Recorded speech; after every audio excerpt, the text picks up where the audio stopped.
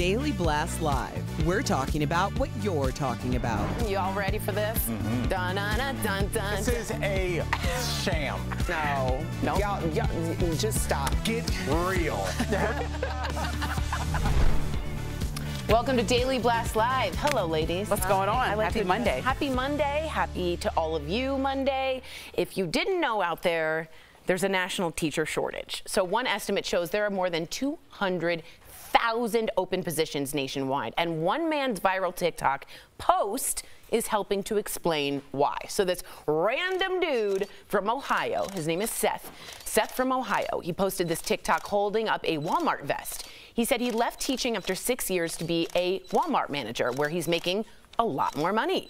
As a teacher, Seth made around $43,000. Now he's making $55,000, and that's before bonuses. Seth said he didn't disparage anyone for becoming a teacher, but then added, quote, "Think about how good our teachers could be if they focused on teaching and not having to work on a second job on weekends or having to arm themselves." Oh, yeah. Which also drives me crazy. You both were nodding. Erica, what'd you think? You know, my mother was a teacher for 40 years, wow. 50 maybe. Yeah, she was a teacher for over 40 years. As a professor, she taught in the School of Education, so people who want to become teachers. Enrollment's down. And why are we shocked by this? Every time we have a conversation about education in our country, we make it seem like people just have to teach our children. We're talking about actually suing teachers or holding them legally accountable for saying certain things.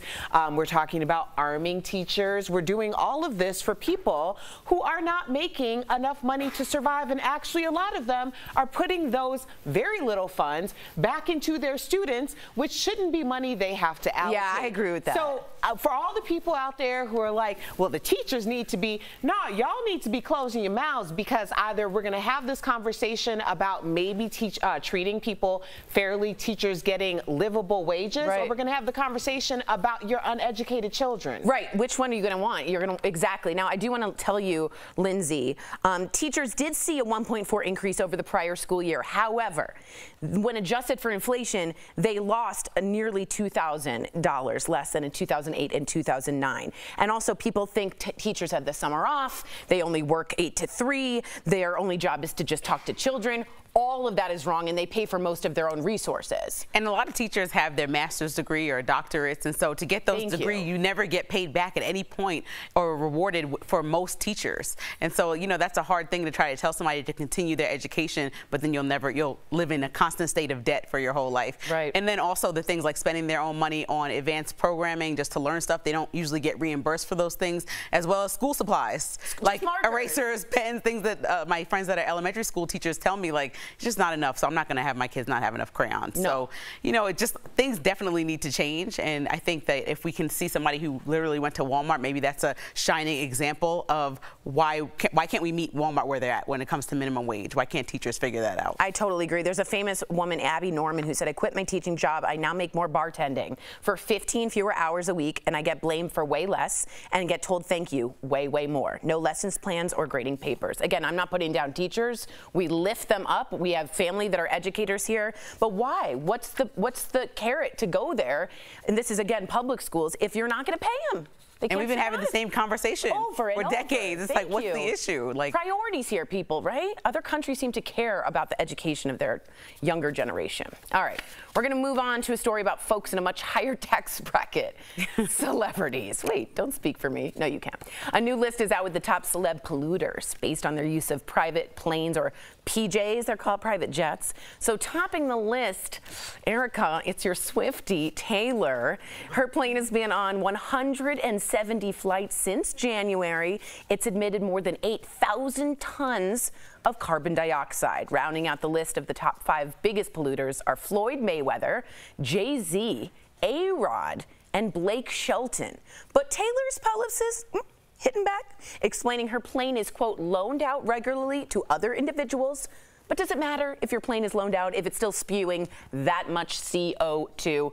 What do we think? Lindsay, would you get a private jet? How do you think Taylor, because her reputation it's her album name, is kind of a little, you know, you don't want to be the biggest polluter of all. Well, I don't know many people with private jets, but I know that people who do have them tend to loan them out because no one uses them every single weekend. Right. And so in order to make it make sense financially, most people don't just like to waste money. They're trying to make money from it, or at least cover the cost of it, so they're loaning it out. And so if she's not using it all, someone else will be using a different private jet. The people will be going where they're going. So of course, if I was in Taylor Swift's position, or Oprah, or Jay-Z, I'll be hopping on my private jet wherever I'd like to go. And I'm not mad at it. But these people that got on her private jet and spewed all those emissions would get on someone else's if they didn't get on hers. Fair point. So why not let the girl make some money? Do you agree with this? You're the Swiftie. Yeah, I don't. Cobbler?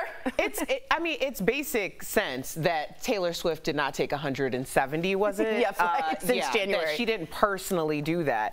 I mean, again, I'm very much like, listen, we need to have some sort of way to make sure that we don't just kill this earth. But we also have to look at our own responsibilities. And that's just how I feel about it. Like, yes, we can point fingers all day long, but by pointing fingers, we're also not acknowledging our part in CO2 emission. We're not acknowledging our part in our carbon footprints.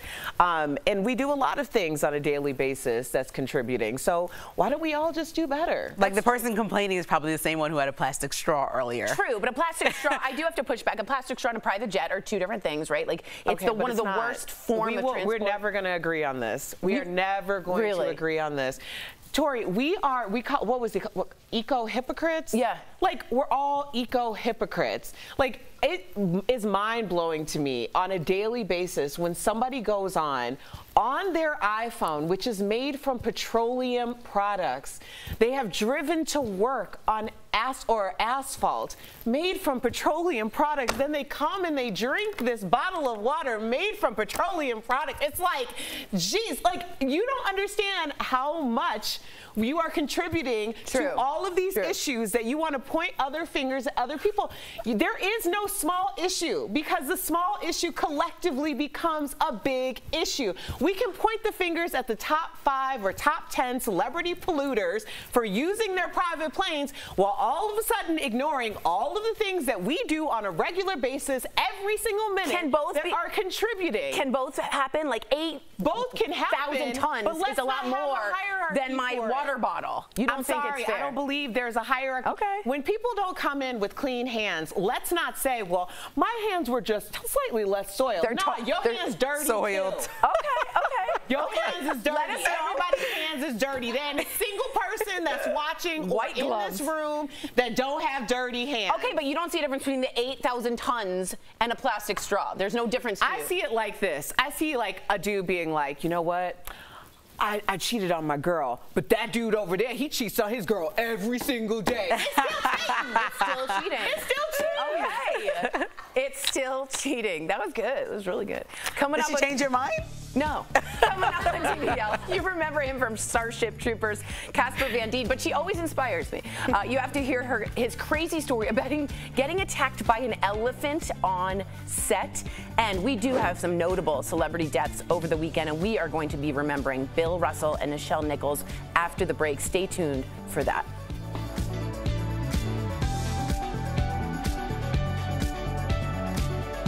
Closed captioning provided by... I think it is one of those stories we're all going to be like, what? So raised you. Why am I right all the time? Welcome to another week of Jeff Smuzak. Am I going crazy?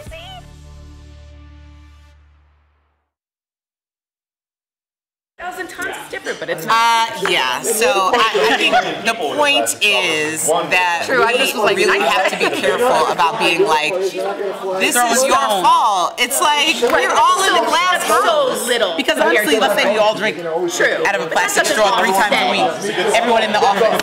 And that's everyone in the world in their office. Good subject. Every day, it's a problem. Every day, it's, you know. So Your outfits look really great, just, you guys. I think when we talk about eco-hypocrisy, it just stems from the idea that we have set up a society of so many conveniences that people are not willing to relinquish said conveniences, from plastic containers to the cars that they drive to private jets. People want convenience, and at each level of your socioeconomic status, those conveniences are going to come at a greater cost, but it does not take away from the conveniences that we all share as regular, average, everyday citizens.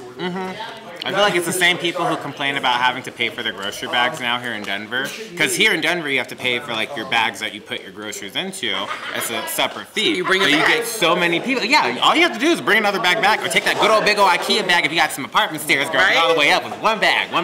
But I hear so many people complaining about that. But then on the same token, they'll turn around and be like, oh, you know, save the turtles. I'm not gonna like drink out of the straw. And I'm like, well, girl, recycle your bags then. Put them underneath the kitchen sink. Don't you think it tons of carbon dioxide? I'm just trying to argue. No. So here's Bill Russell and Michelle Nichols. The quote That's her son. Yeah. So DBL Nation, come here with me. Tell me, what's your favorite Beyonce song so far? Mine's is between Church Girl, probably Energy. Church Girl, the whole moment though. I was like, all oh day, man. every day. But y'all write in and let me know what your favorite Beyonce song is, since we got some in between time. We don't have to talk about all that craziness with the carbon dioxide. Happy Monday!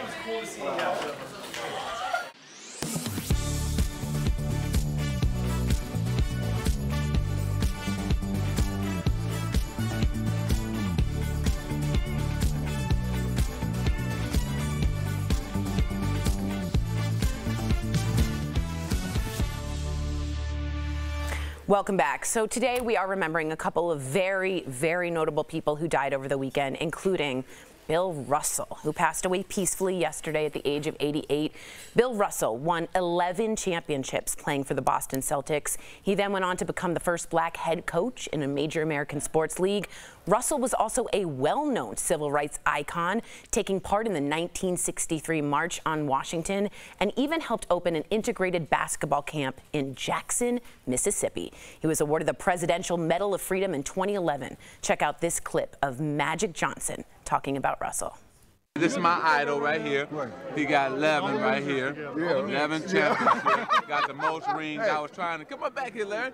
And then my other idol, Larry Bird. See, I tried to get as many as him. I couldn't get there. And then I was fighting this man. It was a noble effort, though. Yeah, noble effort. When Lindsay, when he started playing, he was the only black player on the Celtics in 1956. What does his legacy mean to you?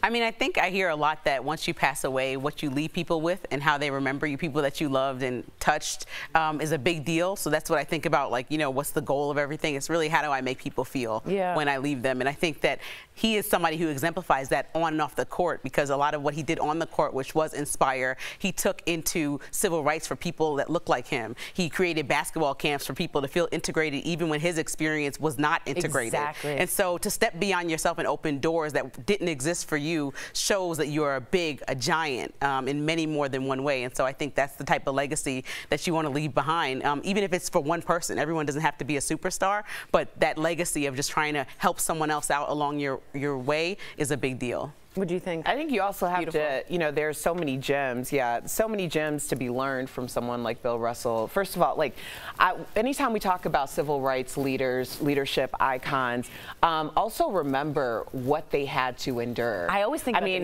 his home was broken into and someone defecated on his actual bed. All of his trophies were smashed.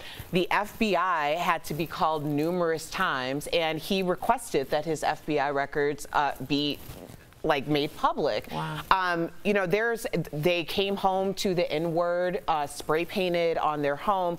Like, so yes, these people were brave and they were courageous and they were leaders, but they were also targets for most of their lives. That's right. And the idea that we can celebrate people, you know, in death, like, let's really talk about the struggle and the journey of how he got and became that icon and that legend. That's true. And speaking of that, we're also remembering Nichelle Nichols, who I really treasured growing up. She passed away at the age of 89. Nichelle is best known for playing Lieutenant Uhura in Star Trek. I'm a Trekkie. My mom is a Trekkie. She started on the show in 1966. Imagine that in that time period, like Erica was saying. Became one of the first black women to appear on TV in a main role. She went on to work for NASA, helping to make the agency more diverse, recruiting astronauts. And in her role on Star Trek, here it is, she took part in one of the very first interracial kisses ever seen on television with her co-star William Shatner. Shatner posted this to Twitter saying, quote, "She was a beautiful woman and played an admirable character that did so much for redefining social issues both here in the U.S., throughout the world. I will certainly miss her." And I wanted to give you this too. Speaking of Martin Luther King Jr., remember Bill Russell was in the front row at that March on Washington speech? She was considering to quit, and MLK Jr. came up to her, Nichelle, and said, "This is a God-given opportunity to change the face of television, change the way we think. We are no longer second-class or third-class citizens." And I think they were both touched by Martin Luther King Jr., and they both were towers in their field. It's very amazing to see two very different industries and what they did in their fields. Unbelievable. I think it boils down to the same kind of thing. It's like whatever it's what you're doing or your presence, it kind of opened doors to see there was an interracial kiss on television. Yes. To see that there was a black woman in a main role. Yes. Just the presence itself is enough motivation for someone else to watch that and say, hey, I could do that when I get older. Absolutely. And that's a big deal. It really is. Someone passed away yesterday who had the first interracial kiss on television. Just process that. Just process what that means. I agree. I agree. Well, may they both rest in power. Coming up on DBL, our interview with Starship Troopers actor Casper Van Dien, how he's returning to space for his new sci-fi series. Suffer from pain? Help. For years, Robin lived with severe pain in her ankles, knees, and back. I had so much pain in my knees. Both San Francisco and New York State have issued public health declarations in response to monkeypox, as both try to contain local outbreaks. And there are reports that the Biden administration may issue what's called a public health emergency declaration. That's at the federal level. So what would that do? Let's verify. We spoke with James Hodge, a health law professor from Arizona State University, Megan McGinty, an epidemic and disaster response expert from Johns Hopkins University, and we looked at information from the Administration for Strategic Preparedness and Response. A public health emergency declaration is made by the Secretary of Health and Human Services, Xavier Becerra in this case. It would allow HHS to instantaneously do some things that it can't presently do quickly. It enables Becerra to hire people, make grants, enter contracts, waive certain requirements, and access additional funds. Usually during emergency declarations, like with opioids or things we've seen in the past, there actually would be a freestanding fund ready to be used for devoting to these purposes. We've been working to refill that fund post-COVID, and to my knowledge, to date, it's not yet been refilled. In fact, Congress has been reticent to do it. Now, monkeypox may change its mind very quickly, but the sheer fact is the funds that normally would be there to the tune of millions of dollars simply may not be at this point in time. It can also allow states and local jurisdictions to purchase general supplies at reduced cost. McGinty says there's also a symbolic value. The act of making an emergency declaration calls attention to a problem and says this is of significance that we as a country need to be paying attention to this. With your Verify, I'm Evan Kozlov.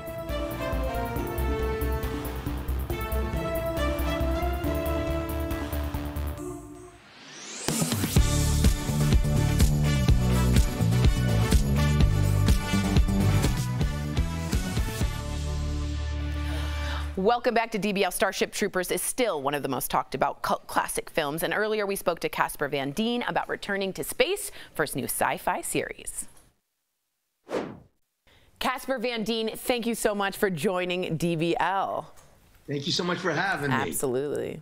So it's been 25 years since you went to war with the giant alien insects in Starship Troopers. So do people still recognize you from the movie after all these years? one of the greatest thrills I have is that Starship Troopers has got such a huge, ongoing, continuing, and seems to be growing fan base. I've been yelled at my whole life, people just yelling different quotes, going, come on, you apes, you want to live forever. So it's fun. So let's talk about this, because you were the 20th Tarzan for Tarzan and the Lost City, but you were the only Tarzan actor to film in Africa. I talk about this a lot, going into other creatures' habitats. I don't like for them to come into mine. So I'm wondering if you have any scary incidents with the wildlife on set. I do. I have several from Tarzan. There was a lot of things that were really dangerous with that.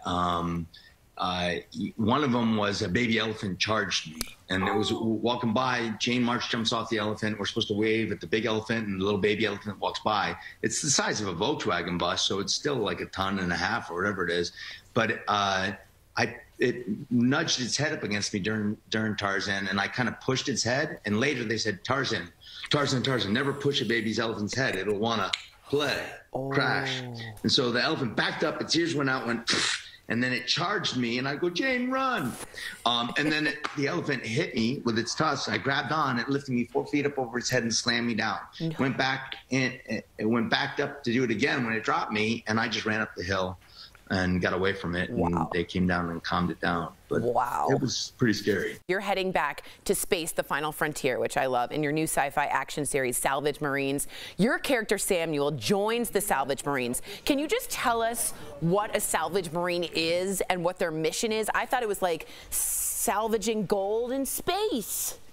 It is. It's salvaging gold in space, salvaging other wrecks in space, and actually we even find out later, which is when he starts questioning authority, we also salvage humans. So there's different things that happen.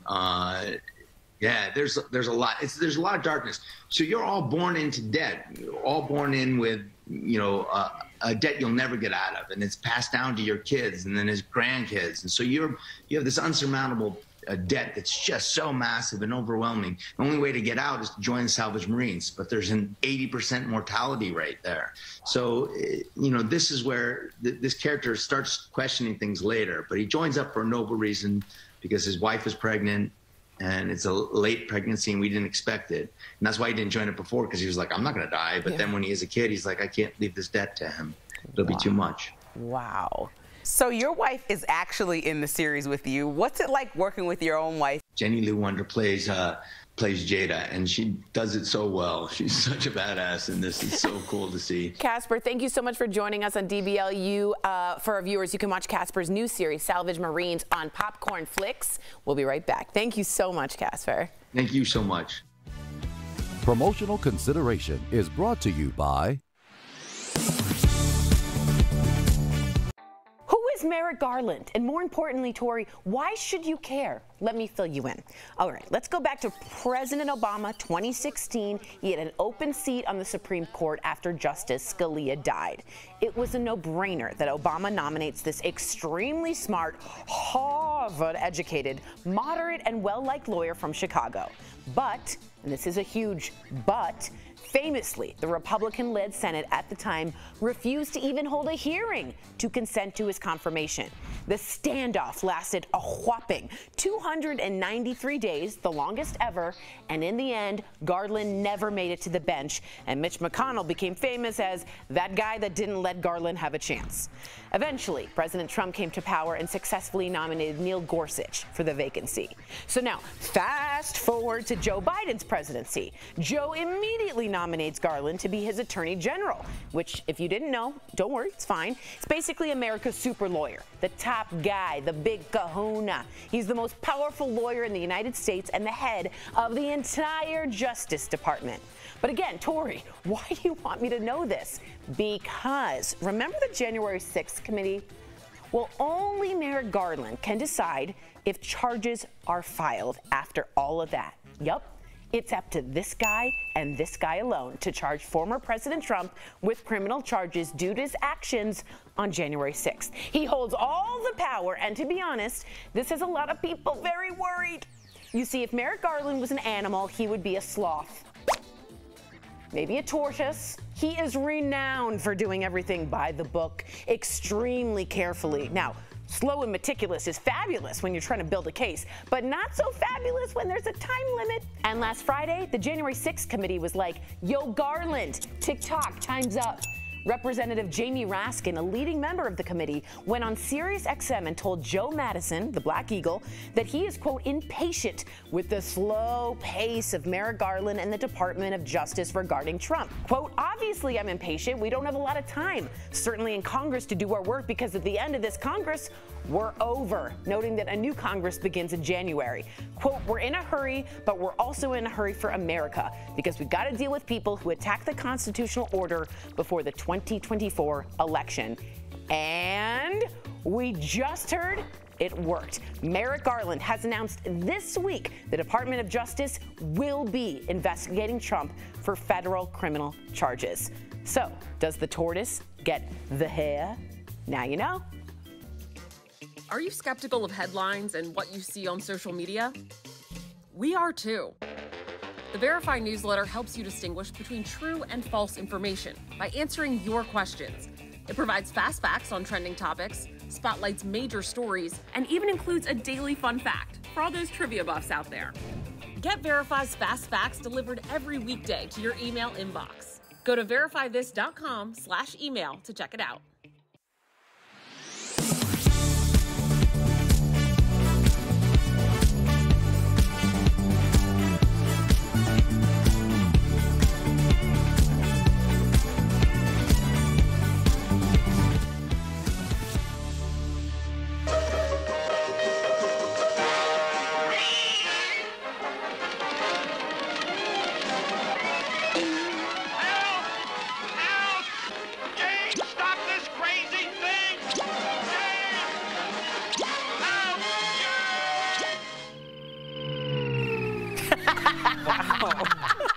I didn't know what to do. Welcome back. Happy birthday, George Jetson. Wow. Yesterday appears to have marked the birth of the popular animated sitcom character. So we thought we'd take a look at some of the predictions that the Jetsons got right. Like one, video calling, which the Jetsons predicted in 1962 and has become widely used across the world today. And even if we don't have our own Rosie the robot, who do we got? We got Roomba. Roomba. We got Roomba. We household chores, vacuums, mops, blah, blah, blah. And of course, how could we forget dog treadmills, which are available online for only a few $100s today, although they don't float in the air. Which brings us to predictions about the future they got wrong, including flying cars. Okay, not yet. Hygiene machines that brush your hair and teeth for you. A machine that makes you breakfast at the push of a button. And George's 3-hour, 3-day work week. We hope that's coming. So what do you think about the lasting impact of the Jetsons? Do you think over the next 40 years we'll see some of the other shows' predictions come true? What do you guys think? I was pretty right on. I was terrified about flying cars. So I feel like I already don't like planes that much, and so everybody, the way that people drive, specifically on my way here, and then thinking about everybody flying instead, I just probably would continue to take the road. Take the road? I'm glad that didn't come true. But the FaceTime thing is so crazy in the video calling because I don't talk to anybody like on the regular phone. And when they do, I find it awkward. That people are calling me. I'm like, no, let me see your face. That's like, even if you're in your pajamas, what's your face doing? So they predicted that really good, and it worked out for me. It's amazing, right? What do you think? I think flying cars are coming. I think flying cars are coming too. And I think, what's that line from? You guys are going to fly your cars? Oh, yeah. What's that line, you guys, from Back to the Future? Where we're going, Marty, we don't need roads because they're in the air.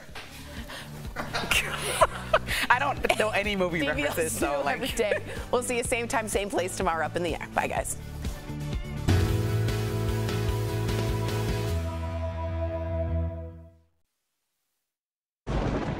Where hope finds help. Where courage meets conviction. Where makers make fans. We are Tegna, a family of local and national media brands that bring us together, serving the greater good of our communities. Where national know-how backs local business. Be in good company with Tegna. Am I going crazy? I just love your passion right now. I'll take it. Oh, yeah. Well, actually, let me get on it. You just got me all riled up. So Who raised you? This is a win, right, guys? Why am I right all the time? You're not. I live my life for Spike. Welcome to another week of Jeff's Mustache. I didn't expect that. I love this segment. Yes. You just made my day, my week, my month, my year. DBL is all new every day.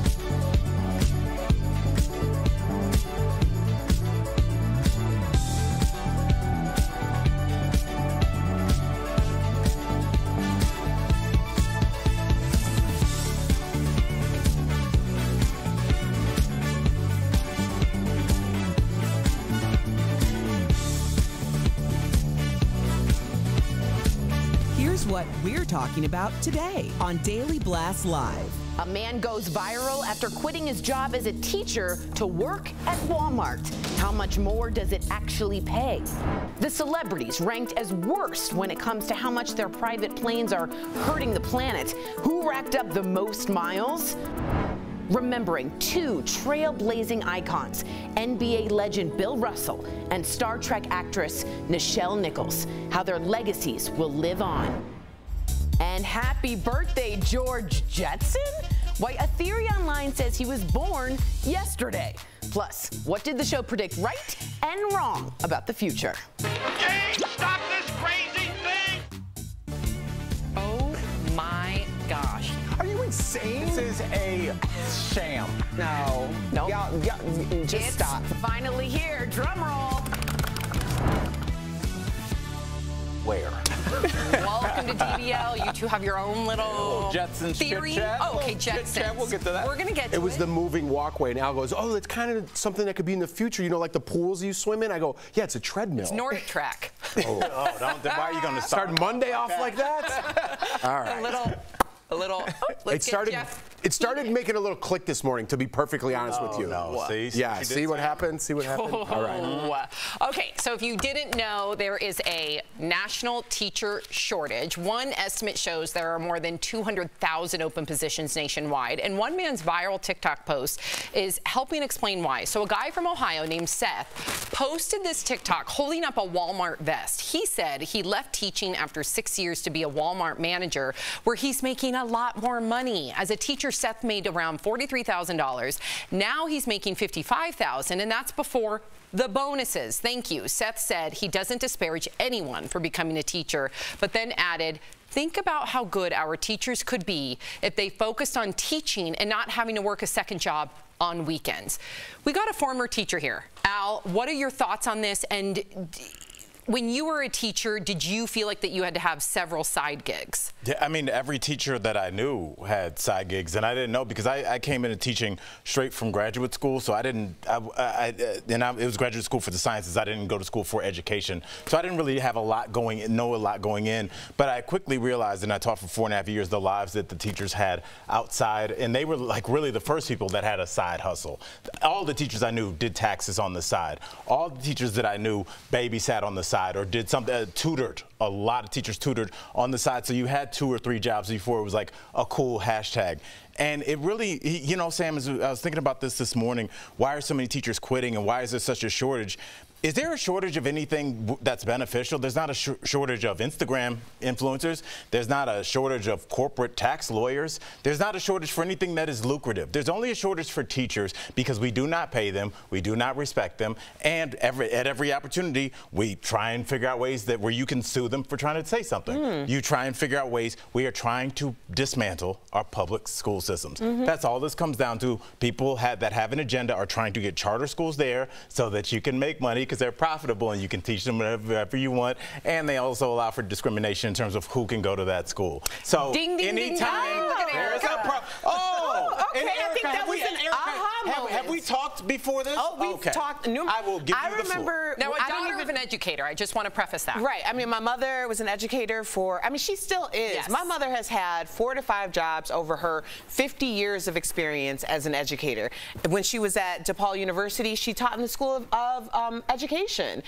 People who want to become teachers across the board, and I've said this before, in universities, School of Ed enrollment is down. And why? For the same reasons that Al has already highlighted. But I remember sitting here and having a conversation about teachers before, and I'm like, okay, keep talking about threatening people with lawsuits. Keep threatening teachers that you are responsible for the actual physical safety when it comes to gun violence in school. Keep talking to people like that, because these are people who are teaching is a very noble profession, not only because you are instilling value and wisdom into our future, which is our children, but it's also the idea that many of these people are using their very little resources in order to fund things that our tax dollars are not paying for. So keep playing around if you want to, but we've said this numerous times before, keep at it, and no one is going to want to teach your children. Now let's talk about that agenda, because I think that is very clear. I don't think that this is any separate. There's no separation in Roe versus Wade. When it comes to the education system, it is beneficial to have poorly educated people in our society. We are trying to create a workforce based on the idea that we are a gig economy, and all of these people during the mass resignation or the great resignation were like, no, we're going to do this on our own terms, and now we're voting against contraception, condoms, people. Condoms and birth control. Because why? We need more people. Not only do we need more people, we need less educated people. So let's just talk about this exactly the way that it is, because nobody's going to play around with $30,000, $40,000 a year and have to have 4 other side hustles in order to be threatened every day. That's where we are. Yeah, and to her point, Jeff, you know, people will say, well, didn't teachers just get a 1.4% raise the other day? Well, if you look back to, because you have to counter in inflation, first of all, a 1.4% raise, come on now. But then if you look back into inflation in the last decade, they're actually making $2,000 less a year. So what are your thoughts? Well, quickly, I think they said it all. I mean, they're proving a point that a manager at Walmart is more important than teaching our children, right? They're just saying it with the finances. I wonder if someone politically could run on this and maybe give a tax break of some sort. Like if you're educating our children or involved in the education world, you know, there's a huge tax break. So this way their salary will increase by not giving it back to the government. That'd be a great thing to run, I think, for a politician. Let's see. Jeff Schroeder, 2024. I've been saying it for a while. Okay, so we're going to move on to a story about folks in a much higher tax bracket. Just say me, Sam. I don't care. You. I'm open. You and your bidets. Okay, so a new list is out with the top celeb polluters based on their use of private planes this year. Topping the list is Taylor Swift. Her plane has been on 170 flights since January, emitting more than 8,000 tons of carbon dioxide. Rounding out the list of the top 5 biggest polluters are Floyd Mayweather, Jay-Z, Alex Rodriguez, and Blake Shelton. Now, Taylor's publicist is hitting back, explaining her plane is quote-unquote is loaned out regularly to other individuals, but does it matter, though? Let's talk about that. Does it matter if someone who is claiming, like Taylor Swift and Jay-Z, to be helping the environment, and they do in a number of ways, but then they go ahead and leave a big carbon footprint? What would you say to that, Erica? I don't know why we continue to have this conversation, because quite frankly, we are all eco-hypocrites. And I've said it a million times. It's like, yes, we can look at the 1% and be like, you have a plane and you have a plane, but are we looking at the 99% that every day makes decisions that are bad for the environment? Of course, it's easier to look at celebrities and be like, why aren't you doing better? But if Taylor Swift didn't show up to a concert because she was trying to conserve energy and protect the environment, then people would be having a whole different conversation. Of course, 170 flights since January is not her. personally. But when it comes down to it, I think that we all need to look at what our impact is from everyday use. So I agree with you and disagree with you. Of course, we all need to be accountable. We all have a carbon footprint, but there has to be a scale. Some are going to have a more egregious carbon footprint. And I think it's okay to say your carbon footprint is more egregious than mine. And we all need to do our part, but it is hard to hear certain celebrities tout, you know, and I'm glad they are. I'm glad they're raising awareness, but your carbon footprint is bigger. So you are a bigger eco-hypocrite than, say, Al, Jeff, you, or me, in my opinion. I wouldn't put myself in there. I'm not going to be a bigger or lesser eco-hypocrite. I think that we need to be really clear about the fact that every day, the thing is, you can't say that someone's carbon footprint is greater than yours. You can. You can pontificate it. You can pontificate it, but you can't say it, because anybody who gets on, and I'll say this till the cows come home, anyone who gets on Twitter and has this whole like dialogue about the carbon footprint or, you know, energy sources, when you are utilizing devices that are made from petroleum products, like, that's hypocrisy. Right, of course, but there's things that you can do to reduce it, right? Like, you can recycle, you cannot use single-use plastic, you can have a plant-based diet. There are things that individuals can do to reduce their carbon footprint. I look at it way different. Well, I just don't think it's fair to say this person and this person are equally creating a carbon footprint. Yes, they both are, but one, there's people out there that don't care at all. We're not bringing in the social part of it as well. Taylor Swift, if she was at the airport, would cause a riot.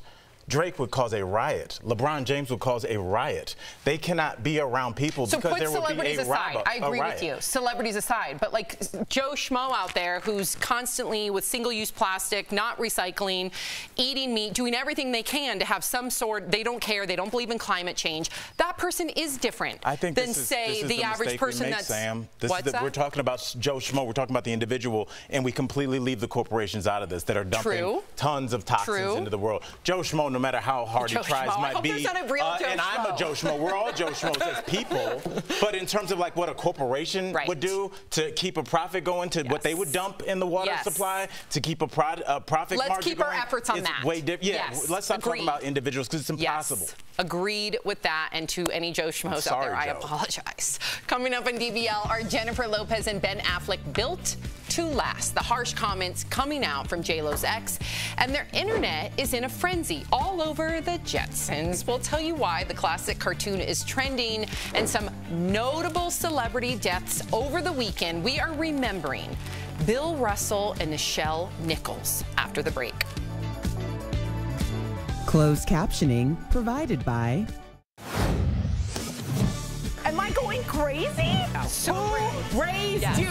Why am I right all the time? You're not. Welcome to another week of Jeff's Mustang. You just made my day, my week, my month, my year.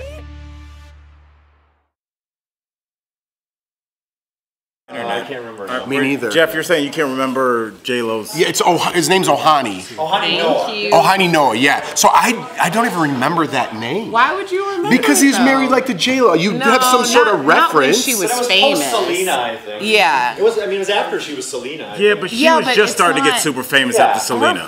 I want to say her first like ex that was really famous and because of her was Chris Judd. I think it was the dancer, Diddy, right? And I think Chris Judd was after her, wasn't he?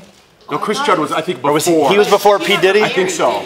I know, but the P. Diddy relationship was a big deal. That was big. That was I big. thought it went Judd, then Diddy. My roommate sold he used to do like souped up cars, you know, like those old school like 60s cars. Yeah. And my old roommate in LA, and he sold one to, what's his name, Judd? I forgot his, whatever. We went up into Hollywood Hills, and I was like, and it was after they were divorced, and I just kept looking, I'm like, dude, this guy was married to Jennifer Lopez. Like, that's all I was thinking. He's like, so what's up? Like, and I'm just like, hey, man, what's going on? But the whole time, like, dude, you were married to J-Lo. Yeah. Now my roommate. And that was going to be my thing. I feel like she wasn't J-Lo till after Puffy. Puffy gave her the because I knew who she J-Lo. was, because when I was there. No, she was famous, but I don't think people called her J-Lo yet. No, she might not have been Jenny from the block yet. She was just Jennifer Lopez. But she was Selena. She was famous, because I was like, wow, dude. Like, just thinking in my head, like, man, it must be so weird, because I just got to LA. It was my first time, you know what I mean? So I was like, I don't know, just now you're like soaking it up. 1 degree away from a super famous person. Now I was just soaking it up. At the time, I still remember that because I was kind of like in awe in a way. I mean, Yeah, it's a dumb thing to say. She's Hollywood royalty. Like, she's been famous For a long time. Yeah, very long time. That, you think about just like the endurance that takes to just maintain that year after year as trends come in and out. Dude, I think that's why she has that.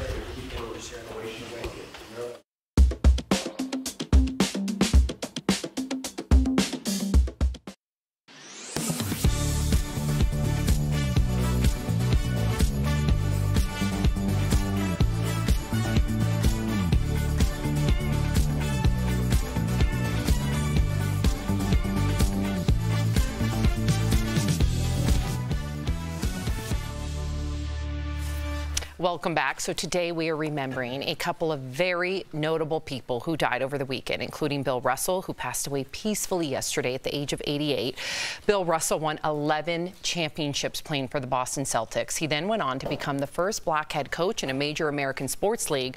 Russell was also a well-known civil rights icon, taking part in the 1963 March on Washington, and even helped open an integrated basketball camp in Jackson, Mississippi. He was awarded the Presidential Medal of Freedom in 2011.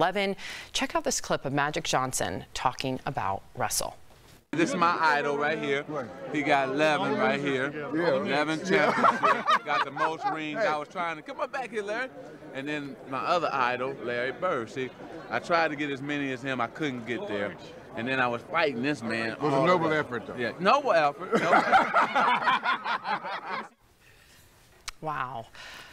A legend. And I should just say, you know, the only black player in 1956 on the Boston Celtics. Can you imagine? No. Yeah, I mean, he makes no bones about it. It was rough going to Boston Garden. Home games, what was being yelled at him. But, you know, full disclosure, we were all at my house yesterday working on something, and Peter, our incredible photographer, was there, and we were talking about Bill Russell's death. And he said something, how I felt about my grandmother when, you know, he's like, everybody's crying, but like, what a life he led. He died. He said he was able to walk when he passed away, which is a big deal. And when my grandmother died and I was giving a speech about her, I threw confetti at the end of it, and I was like, we need to stop crying. She did it. She met her grandkids and her great-grandkids. She's beloved. So, like, we can be sad, but also take time and honor just an incredible life. And quickly, I want to applaud him for what a life. If kids today don't know who Bill Russell is, go back and look. Because if you think you have it tough or things and obstacles are in your way, go back and look what he did for himself, for society, for the sport.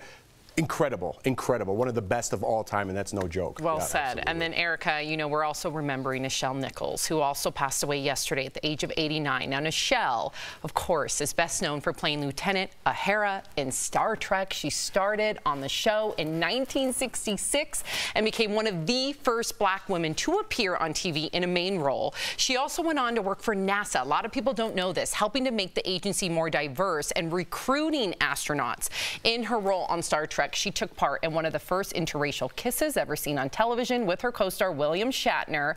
Shatner posted this to Twitter saying, quote, "She was a beautiful woman and played an admirable character that did so much for redefining social issues both here and in the U.S. and throughout the world. I will certainly miss her." And the two, I should say, Erica, since she helped diversify NASA, the very first black American astronaut, Guy Bluford, and the first American woman astronaut, Sally Ride. She recruited both of them. Wow. Yeah, I mean, you look at, first of all, the first interracial kiss, and that was such a milestone. I just remember, like, seeing black women on television, and it was a very rare thing. You know, Nichelle obviously is an icon.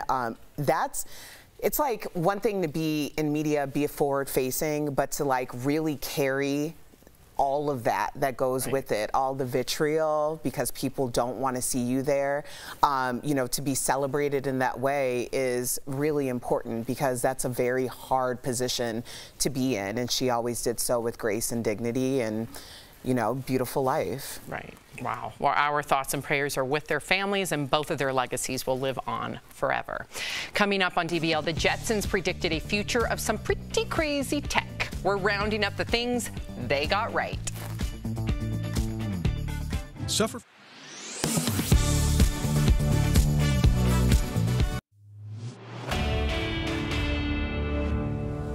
Both San Francisco and New York State have issued public health declarations in response to monkeypox, as both try to contain local outbreaks. And there are reports that the Biden administration may issue what's called a public health emergency declaration. That's at the federal level. So what would that do? Let's verify. We spoke with James Hodge, a health law professor from Arizona State University, Megan McGinty, an epidemic and disaster response expert from Johns Hopkins University, and we looked at information from the Administration for Strategic Preparedness and Response. A public health emergency declaration is made by the Secretary of Health and Human Services, Xavier Becerra in this case. It would allow HHS to instantaneously do some things that it can't presently do quickly. It enables Becerra to hire people, make grants, enter contracts, waive certain requirements, and access additional funds. Usually during emergency declarations, like with opioids or things we've seen in the past, there actually would be a freestanding fund ready to be used for devoting to these purposes. We've been working to refill that fund post-COVID, and to my knowledge, to date, it's not yet been refilled. In fact, Congress has been reticent to do it. Now, monkeypox may change its mind very quickly, but the sheer fact is the funds that normally would be there to the tune of millions of dollars simply may not be at this point in time. It can also allow states and local jurisdictions to purchase general supplies at reduced cost. McGinty says there's also a symbolic value. The act of making an emergency declaration calls attention to a problem and says this is of significance that we as a country need to be paying attention to this. With your Verify, I'm Evan Kozlov.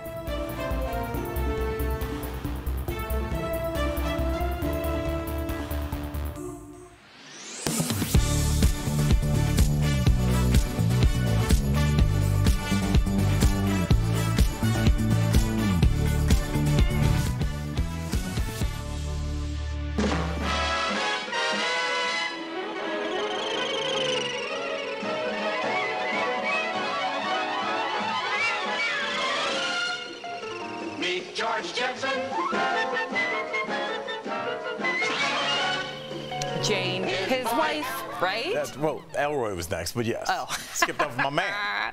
Right. Okay, so welcome back. Happy birthday, George Jetson. Yesterday appears to mark the birth of the popular animated sitcom character. So we thought we'd take a little look at some of the predictions that the Jetsons actually got right, like video calling, which the Jetsons predicted in 1962 and has become widely used across the world today. And even if we don't yet have our own Rosie the robot, oh, I loved Rosie, devices to help speed up household chores like automatic vacuums and mops do exist. And of course, how could we forget dog treadmills, which are available online for a few $100s today, although they don't float in the air, which brings us to predictions about the future that the Jetsons got wrong, including flying cars, hygiene machines that brush your hair and teeth, a machine that makes you breakfast at the push of a button, and George's 3-day work week. So what do you guys think of the lasting impact of the Jetsons? And do you think over the next 40 years that some of the show's other predictions, Al, will actually come true? I think the 3-hour work week could happen. I think as we become more automated. Really? Yeah. I mean, like, honestly, you can have apps and bots and things, even machines that sweep and do physical things for you, move things out of the way. So maybe you just have less people that are just kind of controlling things from wherever they are. But I don't know if we're ever going to have days where everybody's working that old school 8 to 5 like our folks did. I think those days are gone. I think everybody's days are shrinking. See, I think the opposite, because we're moving so much into production. Just think Amazon. We need people to package that, deliver that, push that out. We need people for that. So you can't just sit back and be like, Amazon drone plane story last week. Well, maybe that's where we're going. Maybe that's where we're going. I kind of liked when he just pressed a button and the kid just dropped out of his spaceship. It's like, see you later, buddy. I'll pick you up at 9. And an argument too. Yeah, exactly. No time for them to be like, don't go, Mom. Like when they go to school, like that's, yeah. What about you, Erica? Any predictions? I don't have predictions, but I was just thinking how cool it was that the Jetsons was one of those things in pop culture that made you imagine what could be. I mean, to this day, Anthony and I, my husband and I, have these conversations like, maybe someone can come in and we'll come up with something crazy, like crazy in the house. Like, one time he came up with the idea of a slide that goes from our bedroom to the backyard that we could put a pool in, and then he could have a slide that goes through the house. That's and goes amazing. Into the pool. That could easily be done. Those are things that we talk about, and it comes from places like the Jetsons. What do you mean? You can do slides down the stairs for the kids You're to go down the slide. You're going to hire a contractor. Say, see this house? I want you to make holes in all these walls, and inside, like they would think you were on drugs. Have you been to the Google offices in Santa Monica? They have stuff like that. There is a way. It's not futuristic. It's resources. And then after you do that once, and now you're soaking wet in your home, now what? Maybe don't do that. It's a good idea. Sounds but we fun to also have like me. 3D printers that can kind of. I still don't understand that. I don't understand. I think we're still like some decades away from that, but like tissues and organs they can 3D print. I don't get it. Yeah, we can almost recreate anything. Coming up on DBL, you may tell your best friend everything, but would you tell her that you hated her partner? We want your thoughts on this Dear Abby letter. And Neo wants his private life off social media. We'll show you the scathing, cheating allegations his wife posted. Promotional consideration is brought to you by Merrick Garland? And more importantly, Tori, why should you care? Let me fill you in. All right, let's go back to President Obama, 2016. He had an open seat on the Supreme Court after Justice Scalia died. It was a no-brainer that Obama nominates this extremely smart, Harvard-educated, moderate, and well-liked lawyer from Chicago. But, and this is a huge but, famously, the Republican-led Senate at the time refused to even hold a hearing to consent to his confirmation. The standoff lasted a whopping 293 days, the longest ever, and in the end, Garland never made it to the bench, and Mitch McConnell became famous as that guy that didn't let Garland have a chance. Eventually, President Trump came to power and successfully nominated Neil Gorsuch for the vacancy. So now, fast forward to Joe Biden's presidency. Joe immediately nominates Garland to be his attorney general, which, if you didn't know, don't worry, it's fine. It's basically America's super lawyer, the top guy, the big kahuna. He's the most powerful lawyer in the United States and the head of the entire Justice Department. But again, Tori, why do you want me to know this? Because remember the January 6th committee? Well, only Merrick Garland can decide if charges are filed after all of that. Yup. It's up to this guy and this guy alone to charge former President Trump with criminal charges due to his actions on January 6th. He holds all the power, and to be honest, this has a lot of people very worried. You see, if Merrick Garland was an animal, he would be a sloth. Maybe a tortoise. He is renowned for doing everything by the book, extremely carefully. Now, slow and meticulous is fabulous when you're trying to build a case, but not so fabulous when there's a time limit. And last Friday, the January 6th committee was like, yo, Garland, TikTok, time's up.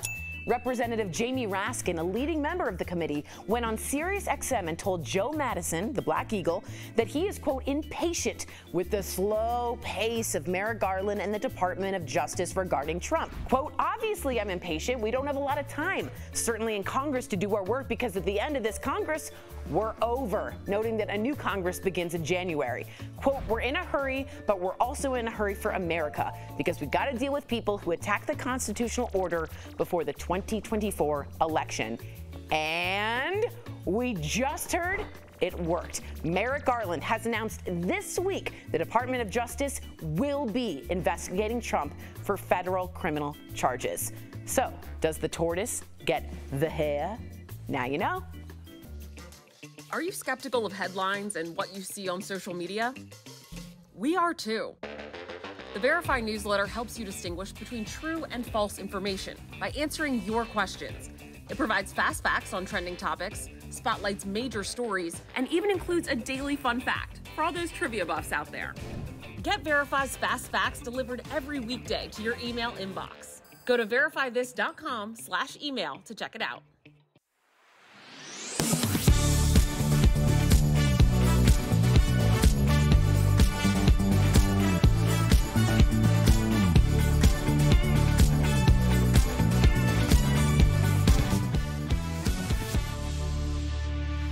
Welcome back to DBL. Love sharing your comments. Of course, this is in regard to the Jetsons. Donnie says, what's funny is we actually are probably close to all of those, but especially the flying cars.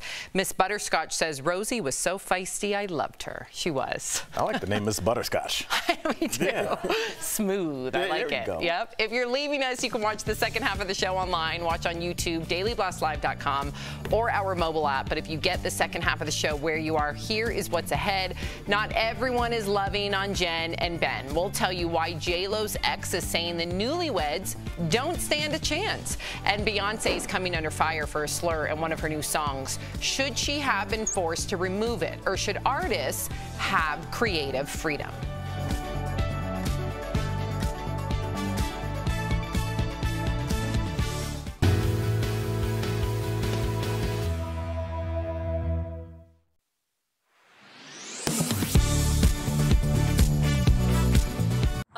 claim about the clearest lake in the world is making waves on social media. And it all started with this viral tweet, which claims Flathead Lake in Montana has the clearest water on Earth. That tweet has since been liked nearly 400,000 times. So let's clear this up. Does Flathead Lake in Montana have the clearest water on Earth? Our sources are the Flathead Lakers, the North American Lake Management Society, and New Zealand's National Institute of Water and Atmospheric Research. Before we verify which lake is the clearest, let me show you how water clarity is measured using this. The Secchi disc is usually attached to a tape measure or a rope with pre-marked measurements. You lower the disc into the water, and when you can't see the disc anymore, boom, you take the measurement. The average Secchi depth recorded in American lakes is less than 11 feet, according to the North American Lake Management Society. Secchi disc readings can vary based on the amount of glare on the water and the motion in the water. Secchi disc readings at Flathead Lake from 1977 to 2018 were typically between 30 and 50 feet, according to the Flathead Lakers, a nonprofit that works to protect the water quality of the Flathead watershed. There are at least 4 lakes in the U.S. that are clearer than Flathead Lake, ranging from a Secchi depth of 64 feet to as deep as 157 feet. But none of those come close to the clearest lake in the world. That is New Zealand's Blue Lake, which researchers say has visibility similar to pure water and a Secchi reading between 230 and 262 feet. So we can verify, no, Flathead Lake in Montana does not have the clearest water of any lake on Earth. Its water isn't even the clearest among American lakes. With your Verify and a new love of measuring water clarity, I'm Ariane Detil.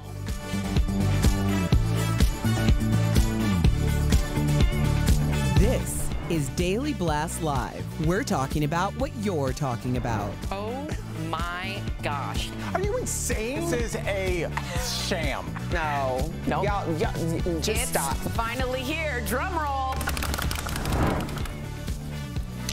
Welcome to Daily Blast Live. Okay. There's some drama in the Jen and Ben relationship. Yeah, after spending a few weeks together in Paris for their honeymoon, Jen and Ben are taking a break. Jen performed for the first time since tying the knot. She was in Capri, headlining a benefit concert for the Ukrainian relief effort.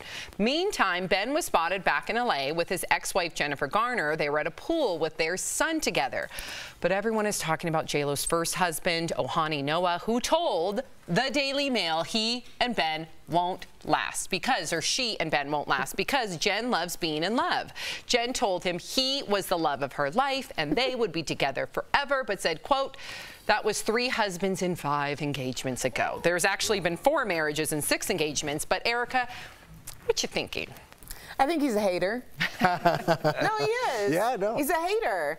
I mean, listen, I think some women, I'll say women or people who are like serial monogamous, I think the difference is the commitment, right? Because had she just had like a series of boyfriends, we wouldn't even be having this. Well, actually we would, because you look at Taylor Swift and everyone was like down her throat about having so many boyfriends. People are just trying to figure things out, and love is very complicated. Like, if you bitter that she forgot about you and moved on with her life and achieved all of the success that likely wouldn't have happened if she still had your hating butt clinging to her coattails, just say that. I don't know if he's hating. Just say that. Do you think he's warning people? I think, what if that's just how he feels, Erica? It's not pleasant. I feel like, and even if he is hating, I'll grant you this, even if he is hating, it has to be hating with an asterisk. Because he also does have some facts. Would you say 4 engagements, 6 engagements, 4 husbands? There's some smoke there. So we have to be honest. Why is that smoke? Because what he's saying is she loves to be in love. And the feeling of being in love. How many intimate partners have you had, Al? I've been married. I've been, in terms of girlfriends or like, I've been married. No, that's really like not that bad for me. I've been married once and I've had a couple serious girlfriends. But you have to understand, I had the kind of career. I'm not saying I wouldn't have been like that. I had the kind of career where I've been in a different city every day for almost 15 years. So and you know different area codes, right? Kind of.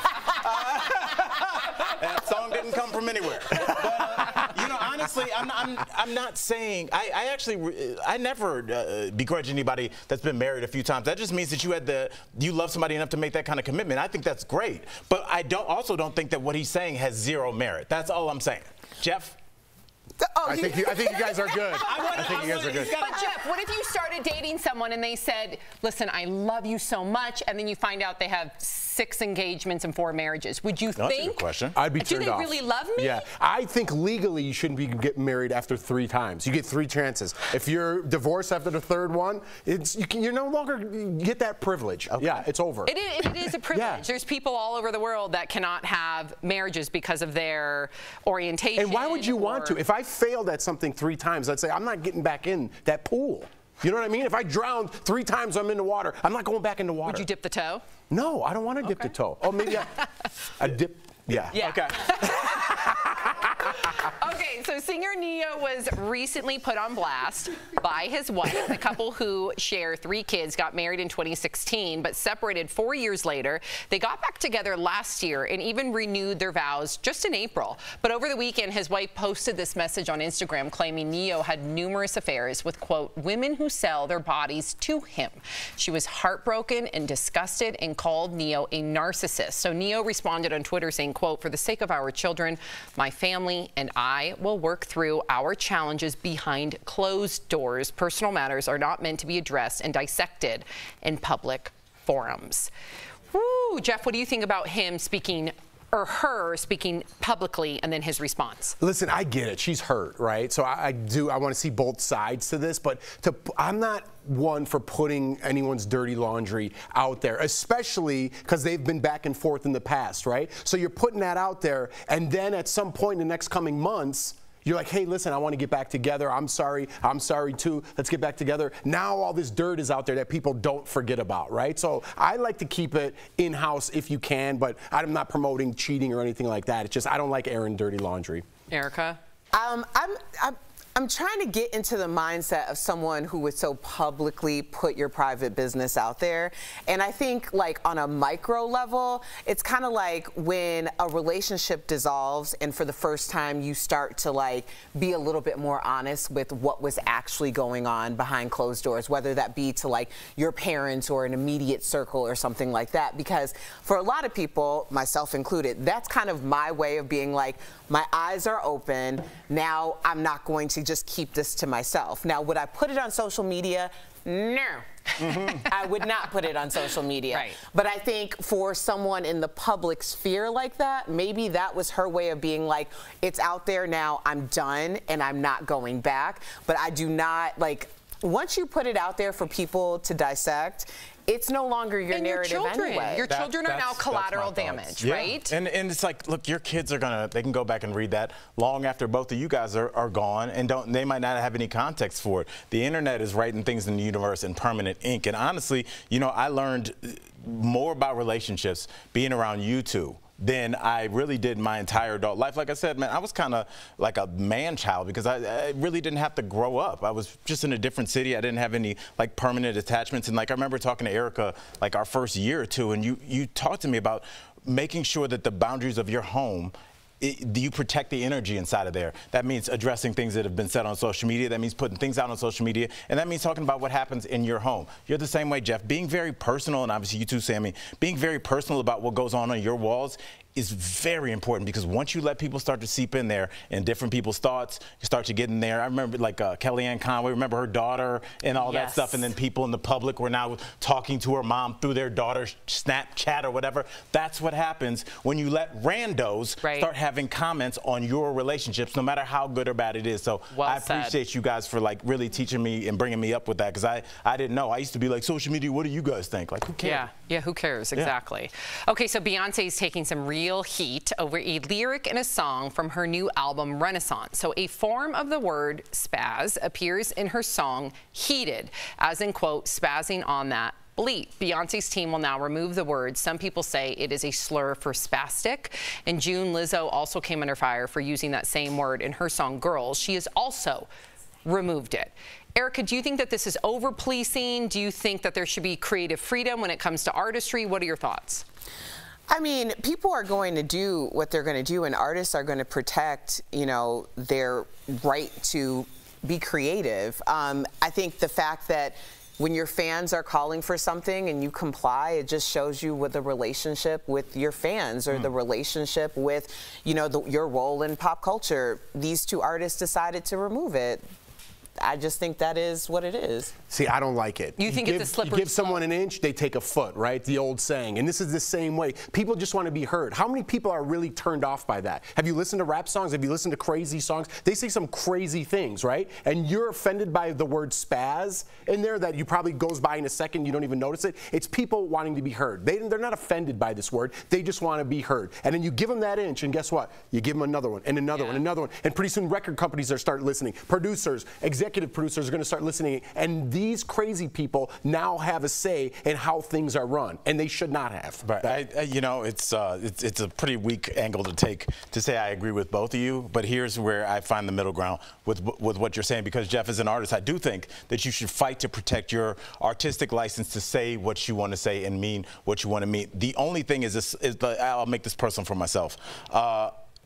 There's certain language that you can use on stage. You can really say almost whatever you want to say on stage. But if somebody comes up and says, hey, that's super offensive to me or to this community, if you can think to yourself as an artist, I have a purpose for saying this. There's a reason I want this to have impact. I want this word to be jarring. I want this word to make you sit up and understand what I'm talking about. George Carlin has a famous bit about how soft language allows people to not address the issues, and he talks about soldiers with PTSD, and instead of calling it shell shock, we call it all these other things that have more, and we don't address it because there's not as much impact there. If you're saying something because you mean it and you're willing to die on that hill, say it and don't back down. But if it's like, you're like, oh, I'll just replace the word spaz and put the word whatever, then do that and keep it moving. But like, I think, right, I think when somebody says that they're offended by the language that you use, I think that's your opportunity to step back and say, am I just saying words because I need to get the song done, or do I mean what I'm saying? And I think your answer to that question will provide whether you need to remove that word or not. Insightful. Coming up on DBL, a new map reveals surprising stars born in your hometown. We're going to find out who we share roots with, and a woman loses her best friend for not liking her partner. We want to hear your thoughts on this story. Stay with us. Closed captioning provided by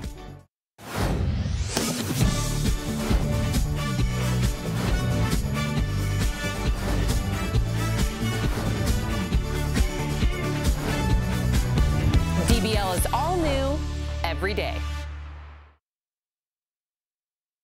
Okay. Yeah. So this Dear or just Abby, spend time with my friend. Yeah. Okay. So this Dear Abby forum came out, and this lady Is was. Dear Abby still alive? I know. I didn't even realize I think it's just the So column, I but think not it's her. a column, right? Okay, so It's someone else is writing for Someone it? else is writing for it. Yeah. Okay. But it's under Dear Abby. Right. It's not Abby. It's not actually Abby. It's Frank. Maybe. Maybe it's Frank. So this lady wrote into Dear Abby. She's like, I've been best friends with this woman for 50 years. She helped me through some of the worst times in my life. And I started dating this guy who was in the construction industry. And as soon as my best friend met him, she totally dropped me as a friend. Like, she just rejected this guy and never told me why. Like, she just kind of ditched me after 50 years of being best friends. So what would you do if you hated your best friend's partner, or what would you do if this happened to you? Got it. I want you to think about it, okay? All Dig right. deep.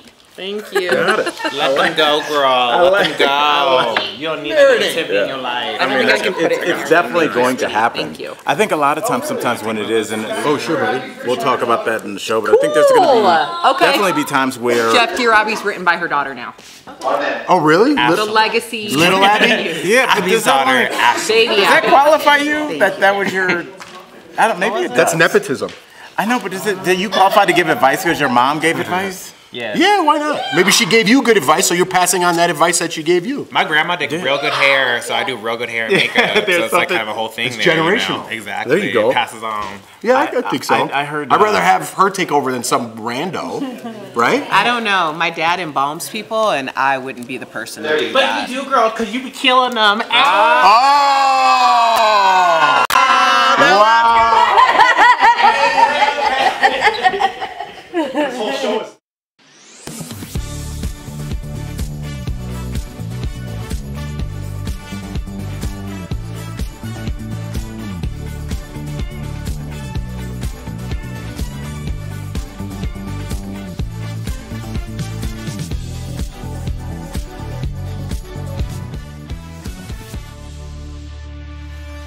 Okay, so ever been in a really tough predicament that ends a friendship? Okay, so in fact, a lot of people are, this is actually a Dear Abby column, but in regard to the person that you're dating. So in the column, Dear Abby, a woman wanted advice after her best friend of 50 years ended the relationship due to her new partner. The woman said she was dating a man who worked in construction, and right when her best friend met him, she rejected him, then abruptly ended their friendship in the name of quote-unquote education. The friend said because of her background, she should have been with a lawyer or a doctor. The woman hasn't heard from her since. I know. Let's put her aside because that seems like very I had her back right till we got to the end. Yeah, exactly. Very elitist. Let's put her aside. Let's speak generally speaking. If you had a best friend, Erica, and you could not stand their partner because they, in your eyes, were a really bad person and you did not feel like treated your friend right, would you tell your friend?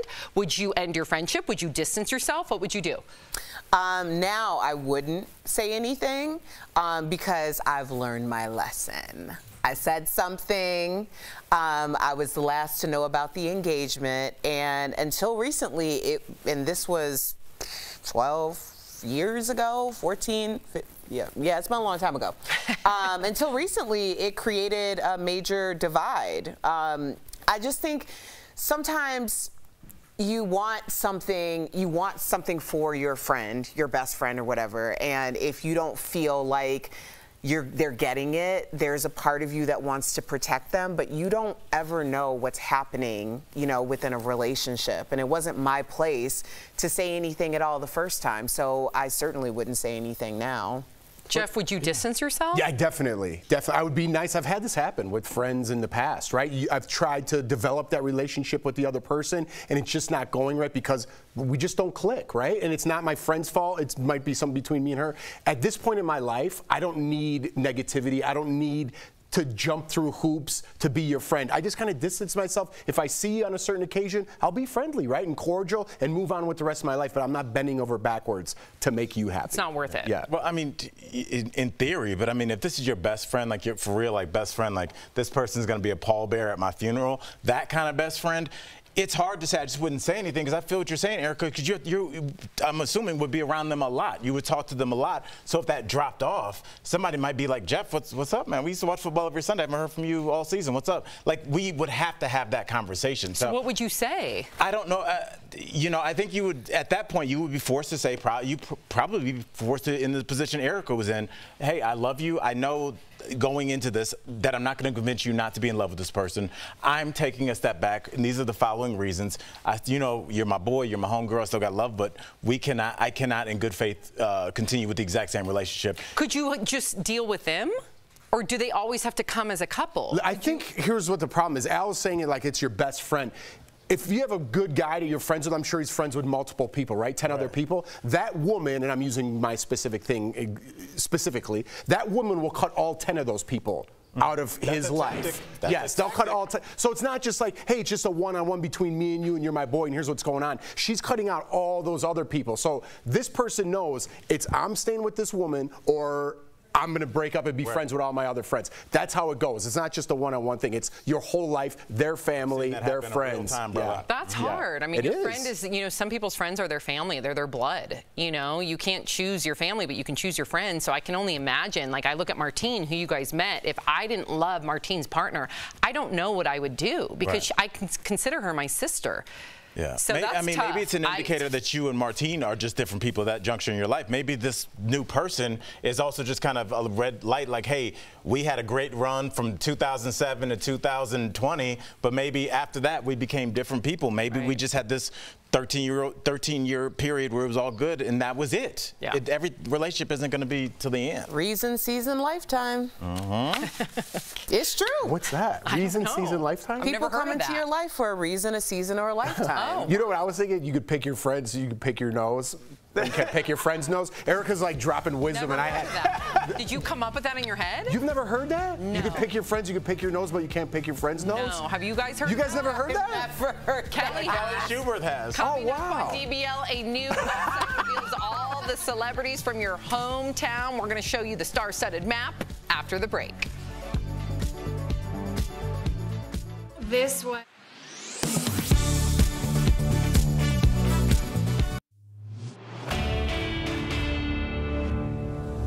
Both San Francisco and New York State have issued public health declarations in response to monkeypox, as both try to contain local outbreaks. And there are reports that the Biden administration may issue what's called a public health emergency declaration. That's at the federal level. So what would that do? Let's verify. We spoke with James Hodge, a health law professor from Arizona State University, Megan McGinty, an epidemic and disaster response expert from Johns Hopkins University, and we looked at information from the Administration for Strategic Preparedness and Response. A public health emergency declaration is made by the Secretary of Health and Human Services, Xavier Becerra in this case. It would allow HHS to instantaneously do some things that it can't presently do quickly. It enables Becerra to hire people, make grants, enter contracts, waive certain requirements, and access additional funds. Usually during emergency declarations, like with opioids or things we've seen in the past, there actually would be a freestanding fund ready to be used for devoting to these purposes. We've been working to refill that fund post-COVID, and to my knowledge to date, it's not yet been refilled. In fact, Congress has been reticent to do it. Now, monkeypox may change its mind very quickly, but the sheer fact is the funds that normally would be there to the tune of millions of dollars simply may not be at this point in time. It can also allow states and local jurisdictions to purchase general supplies at reduced cost. McGinty says there's also a symbolic value. The act of making an emergency declaration calls attention to a problem and says this is of significance that we as a country need to be paying attention to this. With your Verify, I'm Evan Kozlov.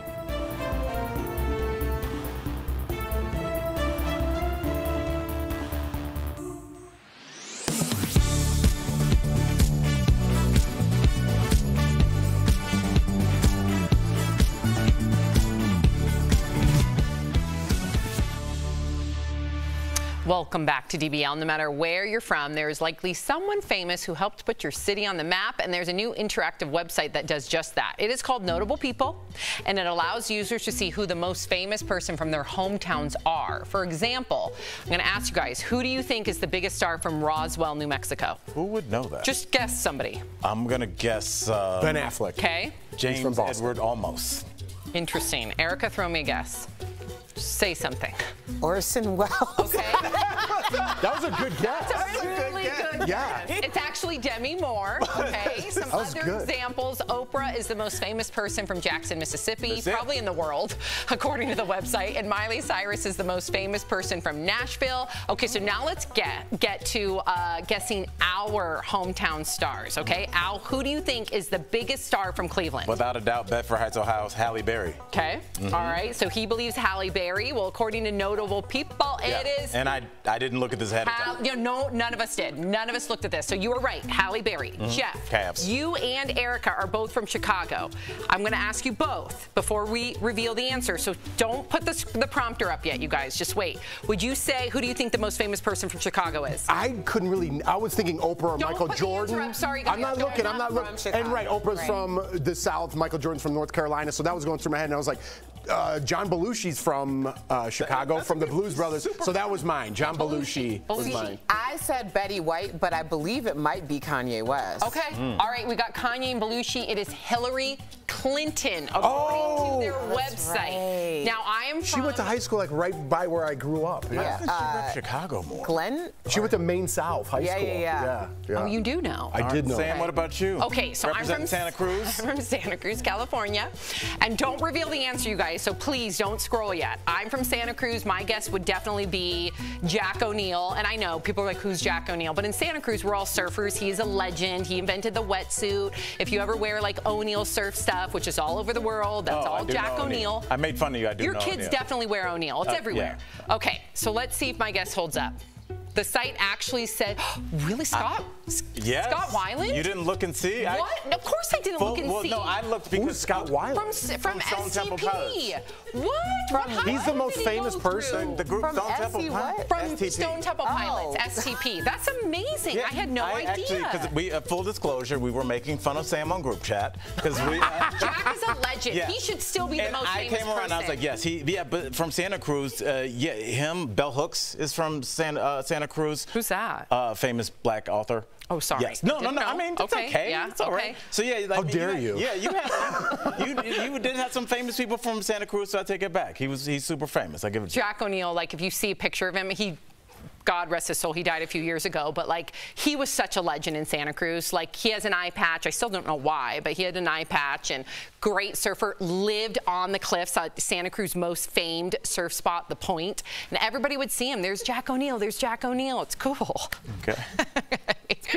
I'm sorry. 2 points for Santa Cruz for Jack O'Neill. We'll be right back. We're like Michelle Obama, Hillary Clinton, Kanye West, Betty White, Jim Belushi, but Jack O'Neill. I mean, Jack O'Neill, no disrespect. And he didn't even get the credit. Or Wingnut, Wingnut from In the Summer, The Longboarder. Okay, well. We'll be right back. See, we were trying to be on your side, Sam, and you made it impossible. It's a small surf town. Promotional consideration is brought to you by... Who is Merrick Garland? And more importantly, Tori, why should you care? Let me fill you in. All right, let's go back to President Obama, 2016. He had an open seat on the Supreme Court after Justice Scalia died. It was a no-brainer that Obama nominates this extremely smart, Harvard-educated, moderate, and well-liked lawyer from Chicago. But, and this is a huge but, famously, the Republican-led Senate at the time refused to even hold a hearing to consent to his confirmation. The standoff lasted a whopping 293 days, the longest ever, and in the end, Garland never made it to the bench, and Mitch McConnell became famous as that guy that didn't let Garland have a chance. Eventually, President Trump came to power and successfully nominated Neil Gorsuch for the vacancy. So now, fast forward to Joe Biden's presidency. Joe immediately nominates Garland to be his attorney general, which, if you didn't know, don't worry, it's fine. It's basically America's super lawyer, the top guy, the big kahuna. He's the most powerful lawyer in the United States and the head of the entire Justice Department. But again, Tori, why do you want me to know this? Because remember the January 6th committee? Well, only Merrick Garland can decide if charges are filed after all of that. Yup. It's up to this guy and this guy alone to charge former President Trump with criminal charges due to his actions on January 6th. He holds all the power, and to be honest, this has a lot of people very worried. You see, if Merrick Garland was an animal, he would be a sloth. Maybe a tortoise. He is renowned for doing everything by the book, extremely carefully. Now, slow and meticulous is fabulous when you're trying to build a case, but not so fabulous when there's a time limit. And last Friday, the January 6th committee was like, yo, Garland, TikTok, time's up. Representative Jamie Raskin, a leading member of the committee, went on Sirius XM and told Joe Madison, the Black Eagle, that he is, quote, impatient with the slow pace of Merrick Garland and the Department of Justice regarding Trump. Quote, obviously I'm impatient. We don't have a lot of time, certainly in Congress, to do our work because at the end of this Congress, we're over, noting that a new Congress begins in January. Quote, we're in a hurry, but we're also in a hurry for America because we've got to deal with people who attack the constitutional order before the 2024 election. And we just heard it worked. Merrick Garland has announced this week the Department of Justice will be investigating Trump for federal criminal charges. So, does the tortoise get the hair? Now you know. Are you skeptical of headlines and what you see on social media? We are too. The Verify newsletter helps you distinguish between true and false information by answering your questions. It provides fast facts on trending topics, spotlights major stories, and even includes a daily fun fact for all those trivia buffs out there. Get Verify's fast facts delivered every weekday to your email inbox. Go to verifythis.com/email to check it out.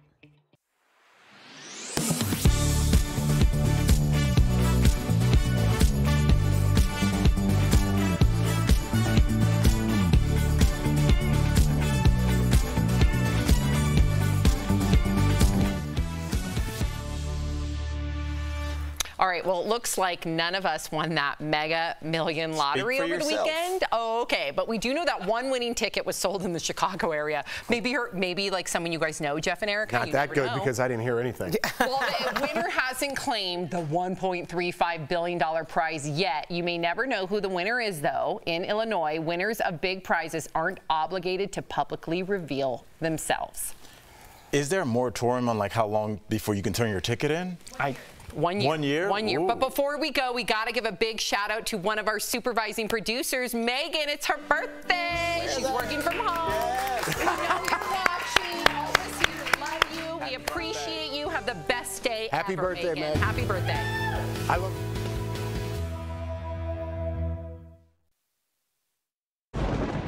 Where hope finds help. Where courage meets conviction. Where makers make fans. We are Tegna, a family of local and national media brands that bring us together, serving the greater good of our communities. Where national know-how backs local business. Be in good company with Tegna. Am I going crazy? I just love your passion right now. I'll take it. Oh, yeah. Well, actually, let me get on it. You just got me all riled up. So rude. Who raised Yes. you? This is a win, right, guys? Why am I right all the time? You're not. I live my life for Spike. Welcome to another week of Jeff's Mustache. I didn't expect that. I love this segment. Yes. You just made my day, my week, my month, my year. DBL is all new every day.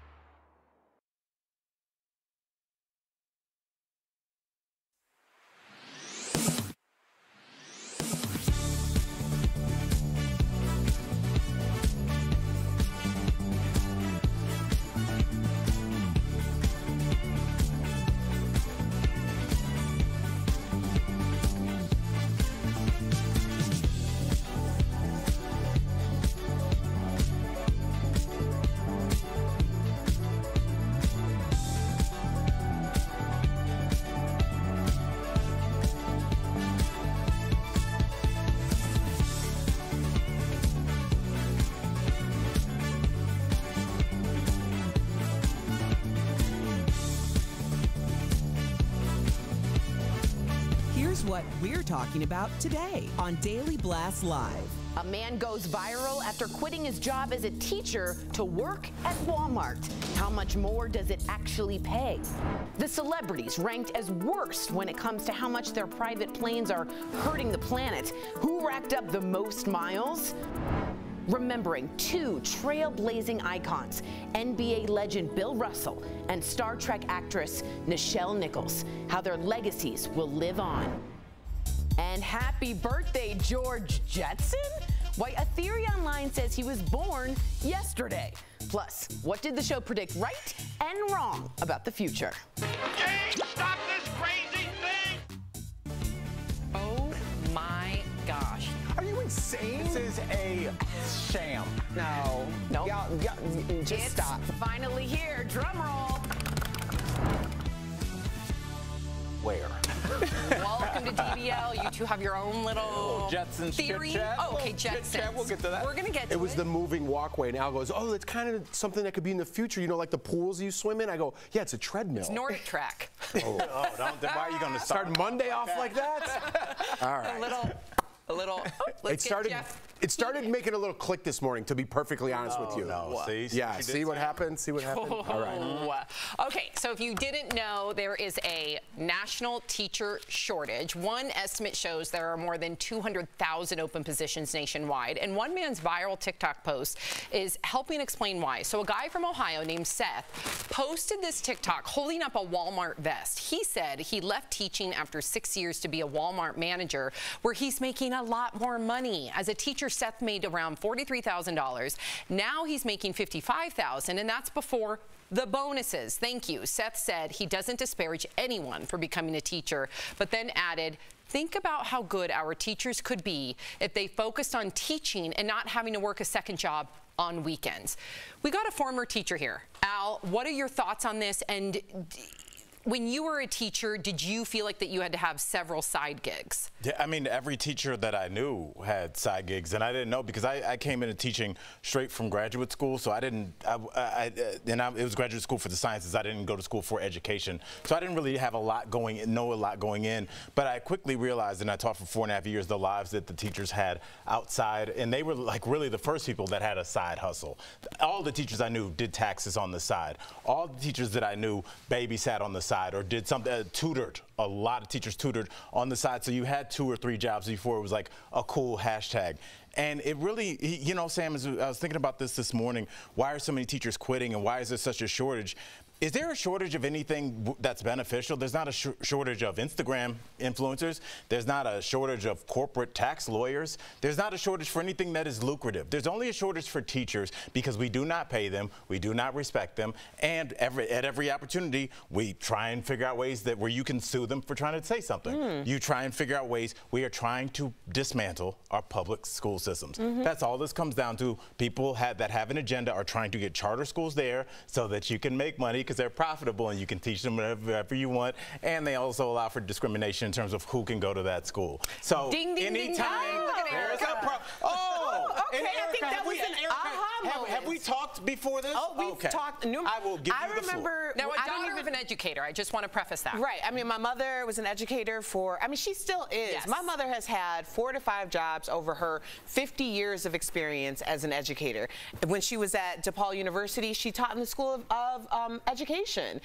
People who want to become teachers across the board, and I've said this before, in universities, School of Ed enrollment is down. And why? For the same reasons that Al has already highlighted. But I remember sitting here and having a conversation about teachers before, and I'm like, okay, keep talking about threatening people with lawsuits. Keep threatening teachers that you are responsible for the actual physical safety when it comes to gun violence in school. Keep talking to people like that, because these are people who are teaching is a very noble profession, not only because you are instilling value and wisdom into our future, which is our children, but it's also the idea that many of these people are using their very little resources in order to fund things that our tax dollars are not paying for. So keep playing around if you want to, but we've said this numerous times before, keep at it and no one is going to want to teach your children. Now let's talk about that agenda, because I think that is very clear. I don't think that this is any separate. There's no separation in Roe versus Wade. When it comes to the education system, it is beneficial to have poorly educated people in our society. We are trying to create a workforce based on the idea that we are a gig economy, and all of these people during the mass resignation or the great resignation, yes, we're like, no, we're going to do this on our own terms, and now we're voting against contraception, condoms, people. Condoms and birth control. Because why? We need more people. Not only do we need more people, we need less educated people. So let's just talk about this exactly the way that it is, because nobody's going to play around with $30,000, $40,000 a year and have to have 4 other side hustles in order to be threatened every day. That's where we are. Yeah, and to her point, Jeff, you know, people will say, well, didn't teachers just get a 1.4% raise the other day? Well, if you look back to, because you have to counter in inflation, first of all, a 1.4% raise, come on now. But then if you look back into inflation in the last decade, they're actually making $2,000 less a year. So what are your thoughts? Well, quickly, I think they said it all. I mean, they're proving a point that a manager at Walmart is more important than teaching our children, right? They're just saying it with the finances. I wonder if someone politically could run on this and maybe give a tax break of some sort. Like if you're educating our children or involved in the education world, you know, there's a huge tax break. So this way their salary will increase by not giving it back to the government. That'd be a great thing to run, I think, for a politician. Let's see. Jeff Schroeder, 2024. I've been saying it for a while. Okay, so we're going to move on to a story about folks in a much higher tax bracket. Just say me, Sam. I don't care. You. I'm open. You and your bidets. Okay, so a new list is out with the top celeb polluters based on their use of private planes this year. Topping the list is Taylor Swift. Her plane has been on 170 flights since January, emitting more than 8,000 tons of carbon dioxide. Rounding out the list of the top 5 biggest polluters are Floyd Mayweather, Jay-Z, Alex Rodriguez, and Blake Shelton. Now, Taylor's publicist is hitting back, explaining her plane is quote-unquote is loaned out regularly to other individuals, but does it matter, though? Let's talk about that. Does it matter if someone who is claiming, like Taylor Swift and Jay-Z, to be helping the environment, and they do in a number of ways, but then they go ahead and leave a big carbon footprint? What would you say to that, Erica? I don't know why we continue to have this conversation, because quite frankly, we are all eco-hypocrites. And I've said it a million times. It's like, yes, we can look at the 1% and be like, you have a plane and you have a plane, but are we looking at the 99% that every day makes decisions that are bad for the environment? Of course, it's easier to look at celebrities and be like, why aren't you doing better? But if Taylor Swift didn't show up to a concert because she was trying to conserve energy and protect the environment, then people would be having a whole different conversation. Of course, 170 flights since January is not her personally. But when it comes down to it, I think that we all need to look at what our impact is from everyday use. So I agree with you and disagree with you. Of course, we all need to be accountable. We all have a carbon footprint, but there has to be a scale. Some are going to have a more egregious carbon footprint. And I think it's okay to say your carbon footprint is more egregious than mine. And we all need to do our part, but it is hard to hear certain celebrities tout, you know, and I'm glad they are. I'm glad they're raising awareness, but your carbon footprint is bigger. So you are a bigger eco-hypocrite than, say, Al, Jeff, you, or me, in my opinion. I wouldn't put myself in there. I'm not going to be a bigger or lesser eco-hypocrite. I think that we need to be really clear about the fact that every day, the thing is, you can't say that someone's carbon footprint is greater than yours. You can. You can pontificate it. You can pontificate it, but you can't say it, because anybody who gets on, and I'll say this till the cows come home, anyone who gets on Twitter and has this whole like dialogue about the carbon footprint or, you know, energy sources, when you are utilizing devices that are made from petroleum products, like, that's hypocrisy. Right, of course, but there's things that you can do to reduce it, right? Like, you can recycle. You cannot use single-use plastic. You can have a plant-based diet. There are things that individuals can do to reduce their carbon footprint. I look at it way different. Well, I just don't think it's fair to say this person and this person are equally creating a carbon footprint. Yes, they both are, but one does. There's people out there that don't care at all. We're not bringing in the social part of it as well. Taylor Swift, if she was at the airport, would cause a riot. Drake would cause a riot. LeBron James would cause a riot. They cannot be around people because there would be a riot. I agree with you. Celebrities aside, but like Joe Schmo out there who's constantly with single-use plastic, not recycling, eating meat, doing everything they can to have some sort, they don't care, they don't believe in climate change. That person is different than, say, the average person that's... Sam. What's that? We're talking about Joe Schmo, we're talking about the individual, and we completely leave the corporations out of this that are dumping tons of toxins into the world. Joe Schmo, no matter how hard he tries, might be. And I'm a Joe Schmo. We're all Joe Schmoes as people.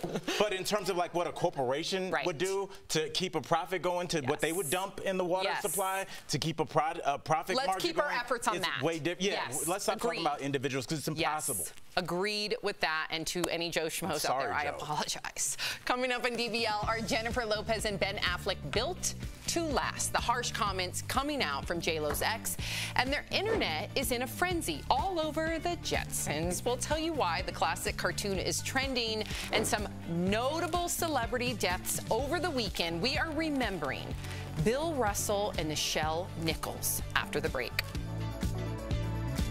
Closed captioning provided by... Am I going crazy? Who raised you? Why am I right all the time? Welcome to another week of Jeff's Mustang. You just made my day, my week, my month, my year. I can't remember. Me neither. Jeff, you're saying you can't remember J-Lo's? Yeah, his name's Ohani. Ohani Noah. Ohani Noah, yeah. So I don't even remember that name. Why would you remember Because he's married like to J-Lo. You have some sort of reference. Not when she was famous. Post Selena, I think. Yeah. It was. I mean, it was after she was Selena. Yeah, but she was just starting to get super famous after Selena. I want to say her first like ex that was really famous and because of her was Chris Judd. I think it was the dancer, right? And I think Chris Judd was after her, wasn't he? No, Chris Judd was, I think, before. He was before P. Diddy? I think so. I know, but the P. Diddy relationship was a big deal. That was big. That was I big. thought it went Judd, then Diddy. My roommate sold he used to do like souped up cars, you know, like those old school like 60s cars. Yeah. And my old roommate in LA, and he sold one to, what's his name, Judd? I forgot his, whatever. We went up into Hollywood Hills, and I was like, and it was after they were divorced, and I just kept looking, I'm like, dude, this guy was married to Jennifer Lopez. Like, that's all I was thinking. He's like, so what's up? Like, and I'm just like, hey, man, what's going on? But the whole time, like, dude, you were married to J-Lo. Yeah. Now my roommate. And that was going to be my thing. I feel like after she wasn't J-Lo till after Puffy. Puffy gave No, her the because I knew who she J-Lo. was. Because when I was there, she was famous, but I don't think people called her J-Lo yet. No, she might not have been Jenny from the Block yet. She was just Jennifer Lopez. But she was Selena. She was famous. Because I was like, wow, dude. Like, that must have been, just thinking in my head, like, man, that must be so weird because I just got to LA. It was my first time, you know what I mean? So I was like, I don't know. Just now you're like you're soaking it up. 1 degree away from a super now person. now I was just soaking it up. At the time, I still remember that because I was kind of like in awe in a way. You know? I mean, yeah. It's a dumb thing to say. She's Hollywood royalty. Like she's been famous for a long time. Yeah, very long time. That you think about just like the endurance that takes to just maintain that year after year. As trends come in and out. Dude, I think that's why she has that.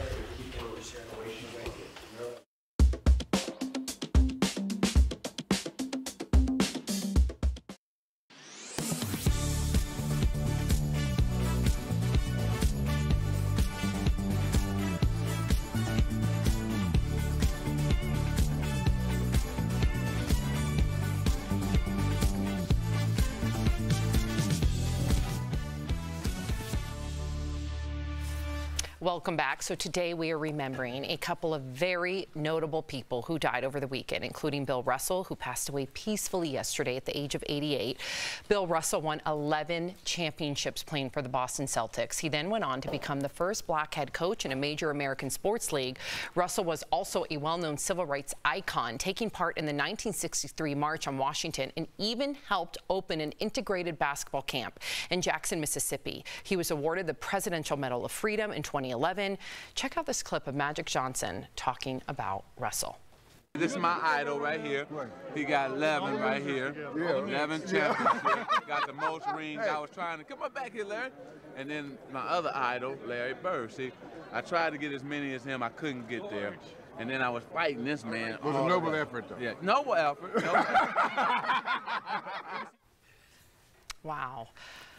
A legend, and I should just say, you know, the only black player in 1956 on the Boston Celtics. Can you imagine? No. Yeah, I mean, he makes no bones about it. It was rough going to Boston Garden. Home games, what was being yelled at him. But, you know, full disclosure, we were all at my house yesterday working on something, and Peter, our incredible photographer, was there, and we were talking about Bill Russell's death. And he said something, how I felt about my grandmother when, you know, he's like, everybody's crying, but, like, what a life he led. He died. He said he was able to walk when he passed away, which is a big deal. And when my grandmother died and I was giving a speech about her, I threw confetti at the end of it, and I was like, we need to stop crying. She did it. She met her grandkids and her great-grandkids. She's beloved. So, like, we can be sad, but also take time and honor just an incredible life. And quickly, I want to applaud him for what a life. If kids today don't know who Bill Russell is, go back and look. Because if you think you have it tough or things and obstacles are in your way, go back and look what he did for himself, for society, for the sport.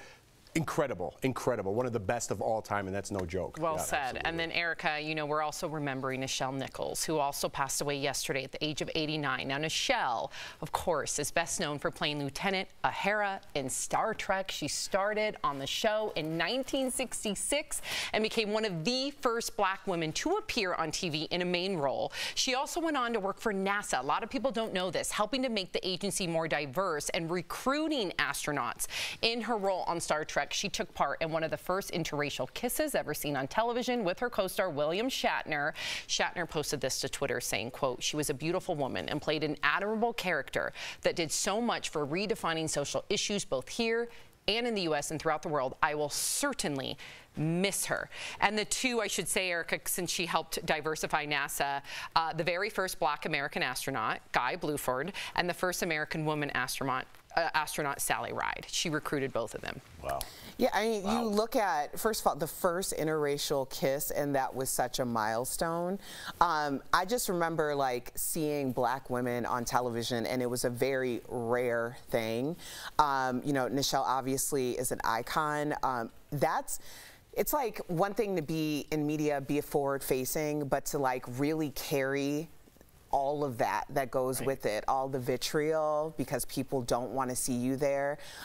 You know, to be celebrated in that way is really important because that's a very hard position to be in, and she always did so with grace and dignity. And you know, beautiful life. Right. Wow. Well, our thoughts and prayers are with their families, and both of their legacies will live on forever.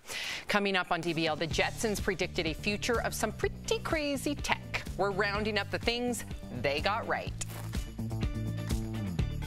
Suffer.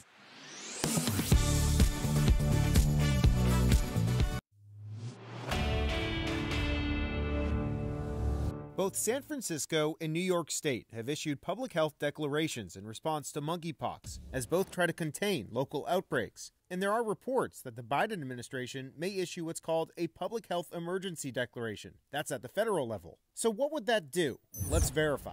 We spoke with James Hodge, a health law professor from Arizona State University, Megan McGinty, an epidemic and disaster response expert from Johns Hopkins University, and we looked at information from the Administration for Strategic Preparedness and Response. A public health emergency declaration is made by the Secretary of Health and Human Services, Xavier Becerra in this case. It would allow HHS to instantaneously do some things that it can't presently do quickly. It enables Becerra to hire people, make grants, enter contracts, waive certain requirements, and access additional funds. Usually during emergency declarations, like with opioids or things we've seen in the past, there actually would be a freestanding fund ready to be used for devoting to these purposes.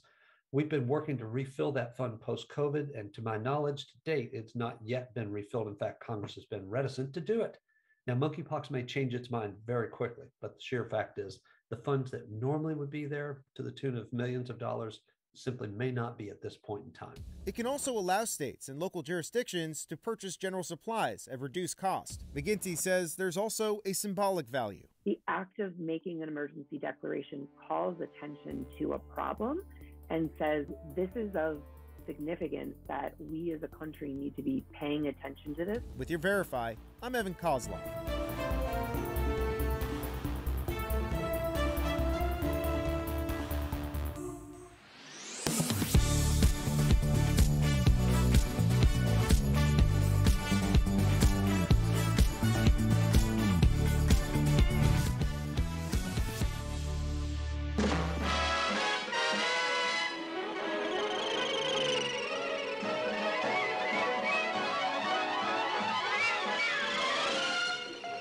Meet George Jetson. Jane, his wife, right? Well, Elroy was next, but yes. Oh. Skipped over my man. Right. Okay, so welcome back. Happy birthday, George Jetson. Yesterday appears to mark the birth of the popular animated sitcom character. So we thought we'd take a little look at some of the predictions that the Jetsons actually got right, like video calling, which the Jetsons predicted in 1962 and has become widely used across the world today. And even if we don't yet have our own Rosie the robot, oh, I loved Rosie, devices to help speed up household chores like automatic vacuums and mops do exist. And of course, how could we forget dog treadmills, which are available online for a few $100s today, although they don't float in the air, which brings us to predictions about the future that the Jetsons got wrong, including flying cars, hygiene machines that brush your hair and teeth, a machine that makes you breakfast at the push of a button, and George's 3-hour, 3-day work week. So what do you guys think of the lasting impact of the Jetsons? And do you think over the next 40 years that some of the show's other predictions, Al, will actually come true? I think the 3-day, 3-hour work week could happen. I think as we become more automated. Really? Yeah. I mean, like, honestly, you can have apps and bots and things, even machines that sweep and do physical things for you, move things out of the way. So maybe you just have less people that are just kind of controlling things from wherever they are. But I don't know if we're ever going to have days where everybody's working that old school 8 to 5 like our folks did. I think those days are gone. I think everybody's days are shrinking. See, I think the opposite, because we're moving so much into production. Just think Amazon. We need people to package that, deliver that, push that out. We need people for that. So you can't just sit back and be like, Amazon drone plane story last week. Maybe that's where we're going. Maybe that's where we're going. I kind of liked when he just pressed a button and the kid just dropped out of his spaceship. It's like, see you later, buddy. I'll pick you up at 9. And an argument too. Yeah, exactly. No time for him to be like, don't go, Mom. Like when they go to school, like that's, yeah. What about you, Erica? Any predictions? I don't have predictions, but I was just thinking how cool it was that the Jetsons was one of those things in pop culture that made you imagine what could be. I mean, to this day, Anthony and I, my husband and I, have these conversations like, maybe someone can come in and we'll come up with something crazy, like crazy in the house. Like one time he came up with the idea of a slide that goes from our bedroom to the backyard that we could put a pool in, and then he could have a slide that goes through the house. That's and goes amazing. Into the That pool. could easily be done. Those are things that we talk about, and it comes from places like the Jetsons. What do you mean? You can do slides down the stairs for the kids You're to go going to down the hire slide? a contractor. And say, you see this house? I want you to make holes in all these walls and inside. Like they would think you were on drugs. Have you been to the Google offices in Santa Monica? They have stuff like that. There is a way. It's not futuristic. It's resources. And then after you do that once and now you're soaking wet in your home, now what? Maybe don't do that. It's a good idea. Sounds but we fun to also have me. like 3D printers that can kind of. I still don't understand that. I don't understand. I think we're still like some decades away from that, but like tissues and organs they can 3D print. I don't get it. yeah, we can almost recreate anything.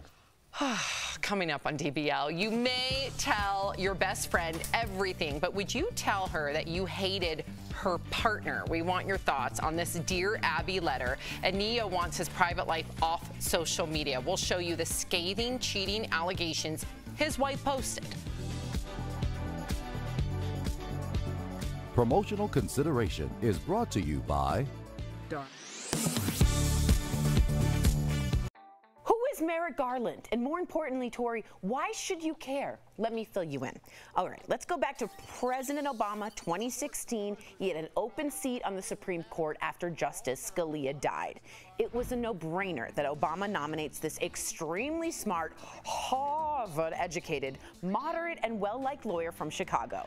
But, and this is a huge but, famously, the Republican-led Senate at the time refused to even hold a hearing to consent to his confirmation. The standoff lasted a whopping 293 days, the longest ever, and in the end, Garland never made it to the bench, and Mitch McConnell became famous as that guy that didn't let Garland have a chance. Eventually, President Trump came to power and successfully nominated Neil Gorsuch for the vacancy. So now, fast forward to Joe Biden's presidency. Joe immediately nominates Garland to be his attorney general, which, if you didn't know, don't worry, it's fine. It's basically America's super lawyer, the top guy, the big kahuna. He's the most powerful lawyer in the United States and the head of the entire Justice Department. But again, Tori, why do you want me to know this? Because remember the January 6th committee? Well, only Merrick Garland can decide if charges are filed after all of that. Yup. It's up to this guy and this guy alone to charge former President Trump with criminal charges due to his actions on January 6th. He holds all the power, and to be honest, this has a lot of people very worried.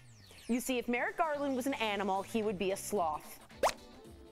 Maybe a tortoise. He is renowned for doing everything by the book, extremely carefully. Now, slow and meticulous is fabulous when you're trying to build a case, but not so fabulous when there's a time limit. And last Friday, the January 6th committee was like, yo, Garland, TikTok, time's up. Representative Jamie Raskin, a leading member of the committee, went on Sirius XM and told Joe Madison, the Black Eagle, that he is, quote, impatient with the slow pace of Merrick Garland and the Department of Justice regarding Trump. Quote, obviously I'm impatient. We don't have a lot of time, certainly in Congress, to do our work because at the end of this Congress, we're over, noting that a new Congress begins in January. Quote, we're in a hurry, but we're also in a hurry for America because we've got to deal with people who attack the constitutional order before the 2024 election. And we just heard it worked. Merrick Garland has announced this week the Department of Justice will be investigating Trump for federal criminal charges. So, does the tortoise get the hair? Now you know. Are you skeptical of headlines and what you see on social media? We are too. The Verify newsletter helps you distinguish between true and false information by answering your questions. It provides fast facts on trending topics, spotlights major stories, and even includes a daily fun fact for all those trivia buffs out there.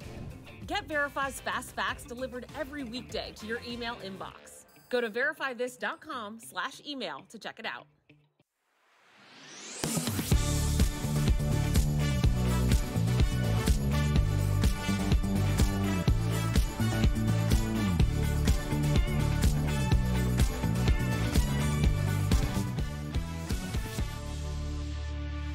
Welcome back to DBL. Love sharing your comments. Of course, this is in regard to the Jetsons. Donnie says, what's funny is we actually are probably close to all of those, but especially the flying cars. Miss Butterscotch says, Rosie was so feisty, I loved her. She was. I like the name Miss Butterscotch. Me too. Yeah. Smooth. I like it. Yep. If you're leaving us, you can watch the second half of the show online. Watch on YouTube, dailyblastlive.com, or our mobile app. But if you get the second half of the show where you are, here is what's ahead. Not everyone is loving on Jen and Ben. We'll tell you why J-Lo's ex is saying the newlyweds don't stand a chance. And Beyonce's coming under fire for a slur in one of her new songs. Should she have been forced to remove it, or should artists have creative freedom?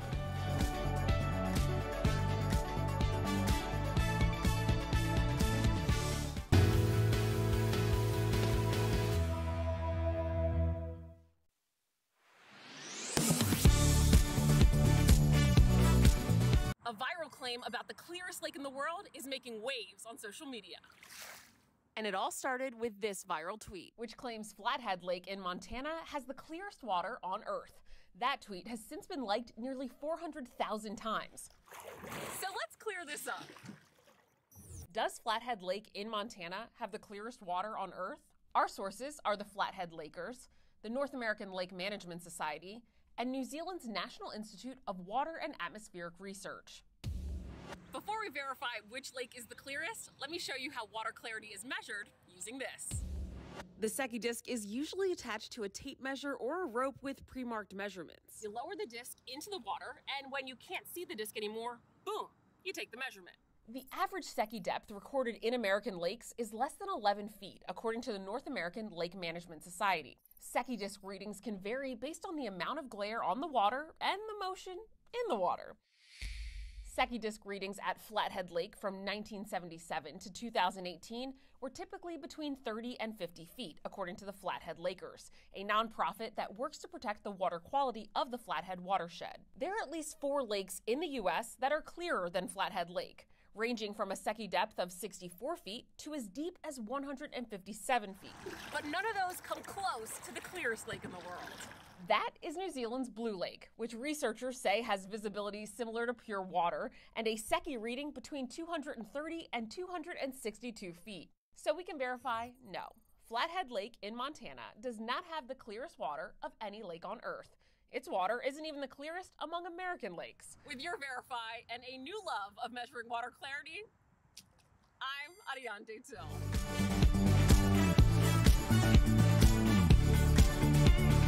This is Daily Blast Live. We're talking about what you're talking about. Oh my gosh. Are you insane? This is a sham. No. Nope. Y'all just stop. Finally here. Drum roll.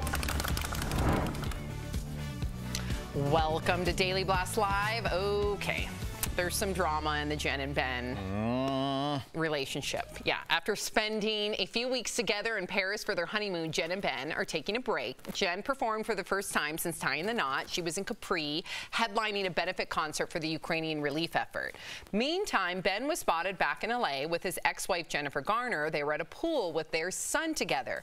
But everyone is talking about J-Lo's first husband, Ohani Noah, who told the Daily Mail he and Ben won't last because, or she and Ben won't last because Jen loves being in love.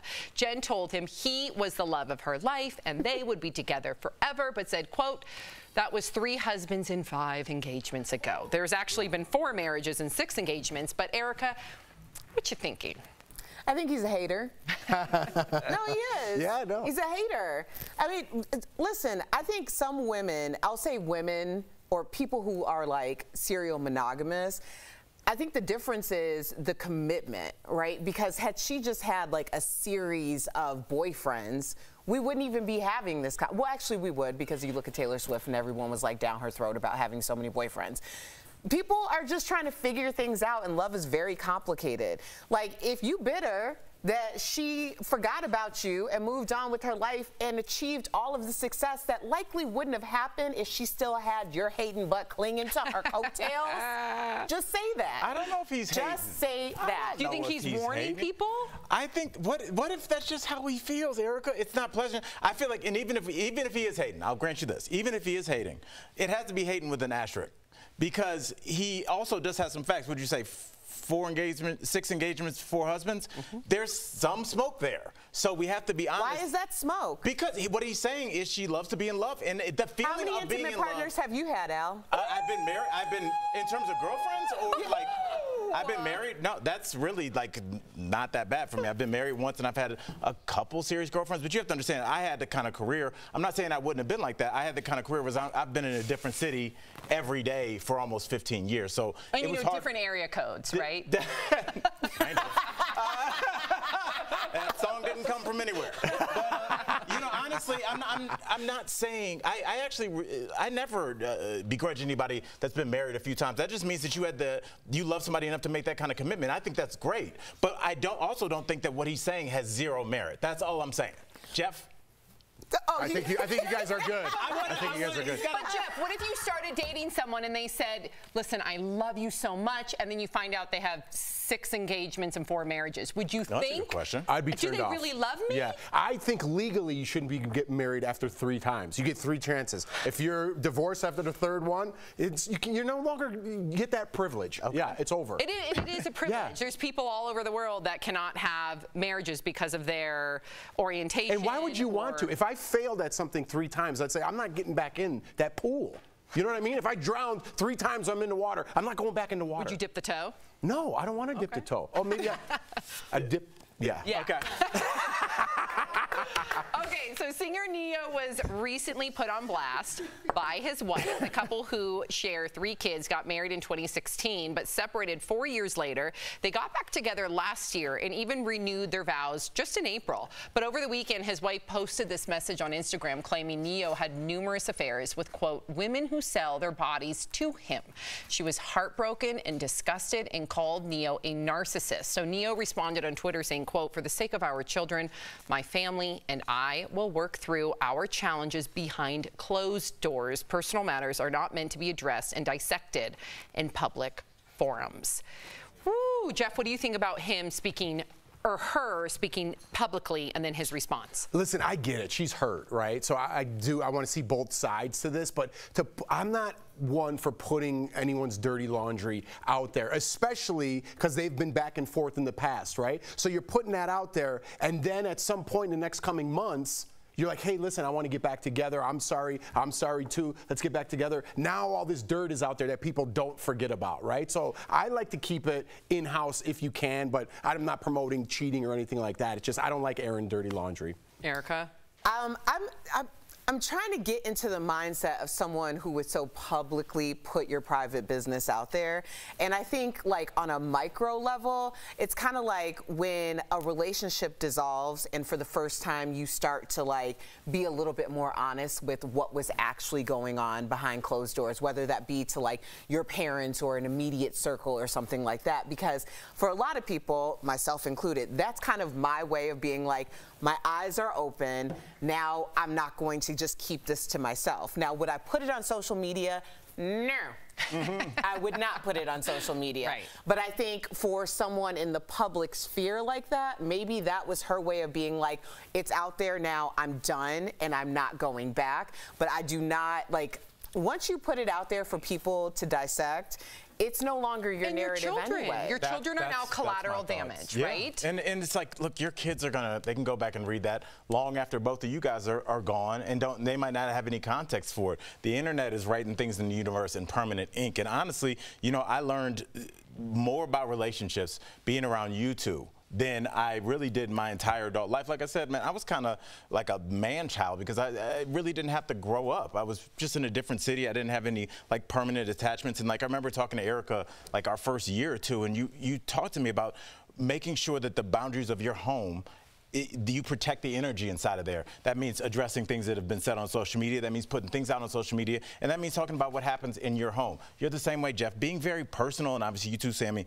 being very personal about what goes on your walls is very important, because once you let people start to seep in there and different people's thoughts, you start to get in there. I remember like Kellyanne Conway, remember her daughter and all that stuff, and then people in the public were now talking to her mom through their daughter's Snapchat or whatever. That's what happens when you let randos start having comments on your relationships, no matter how good or bad it is. So I appreciate you guys for like really teaching me and bringing me up with that, because I didn't know. I used to be like, social media, what do you guys think? Like, who cares? Yeah, who cares? Exactly.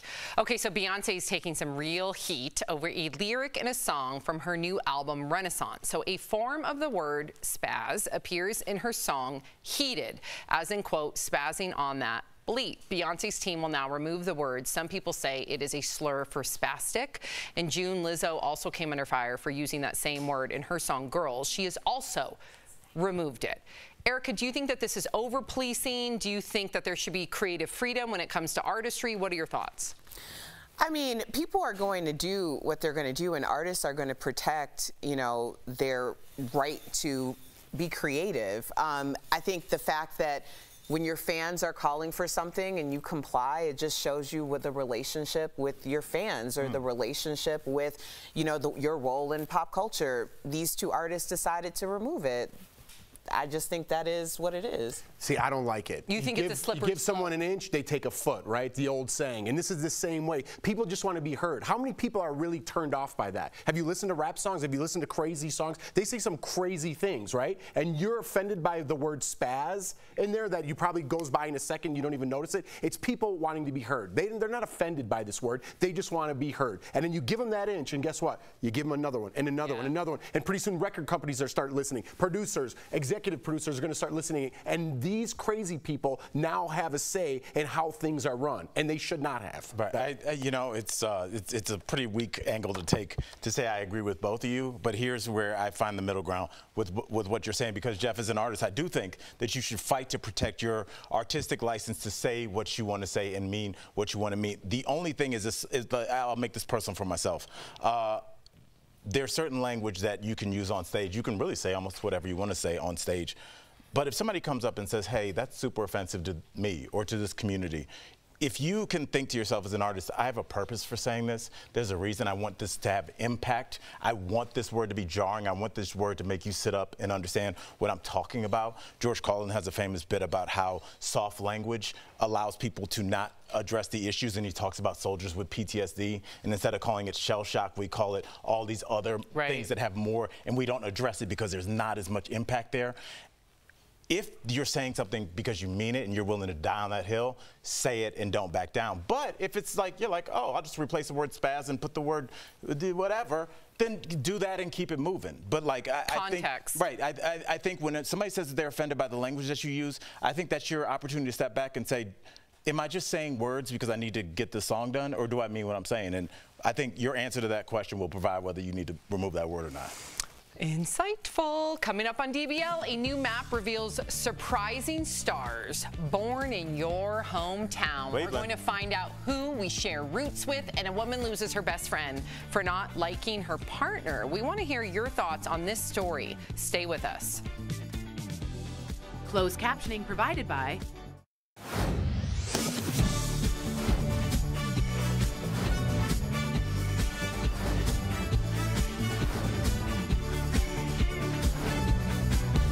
DBL is all new every day. Okay. Yeah. So this Or Dear just Abby, spend time with my friend. Yeah. Okay. So this Dear Abby forum came out, and this lady was. Is Dear Abby still alive? I know, I didn't even realize that. I think it's just the column, but not her. I think it's a column, right? Okay, so someone else is writing for it? Someone else is writing for it, yeah. Okay. But it's under Dear Abby. Right. It's not Abby. It's not actually Abby. It's Frank. Maybe it's Frank. So this lady wrote into Dear Abby. She's like, I've been best friends with this woman for 50 years. She helped me through some of the worst times in my life. And I started dating this guy who was in the construction industry. And as soon as my best friend met him, she totally dropped me as a friend. Like, she just rejected this guy and never told me why. Like, she just kind of ditched me after 50 years of being best friends. So what would you do if you hated your best friend's partner, or what would you do if this happened to you? Got it. I want you to think about it, okay? All Dig right. deep. Thank you. Got it. Let them go, girl. Let them go. You don't need a negativity in your life. I mean, it's definitely going to happen. Thank you. I think a lot of times, sometimes when it is, and sure, buddy. We'll talk about that in the show, but I think there's going to definitely be times where. Jeff, Dear Abby's written by her daughter now. Oh, really? The legacy. Little Abby? Yeah, but Abby's daughter. Baby does that Abby. qualify you? That was your. I don't. Maybe it does. That's nepotism. I know, but did you qualify to give advice because your mom gave advice? Yeah. Yeah, why not? Maybe she gave you good advice, so you're passing on that advice that she gave you. My grandma did real good hair, so I do real good hair and makeup. So it's like kind of a whole thing It's there. generational. You know? Exactly. There you go. It passes on. Yeah, I think so. I heard. I'd rather have her take over than some rando, right? I don't know. My dad embalms people, and I wouldn't be the person to do that. But you do, girl, because you be killing them. Oh! Wow! Full show is.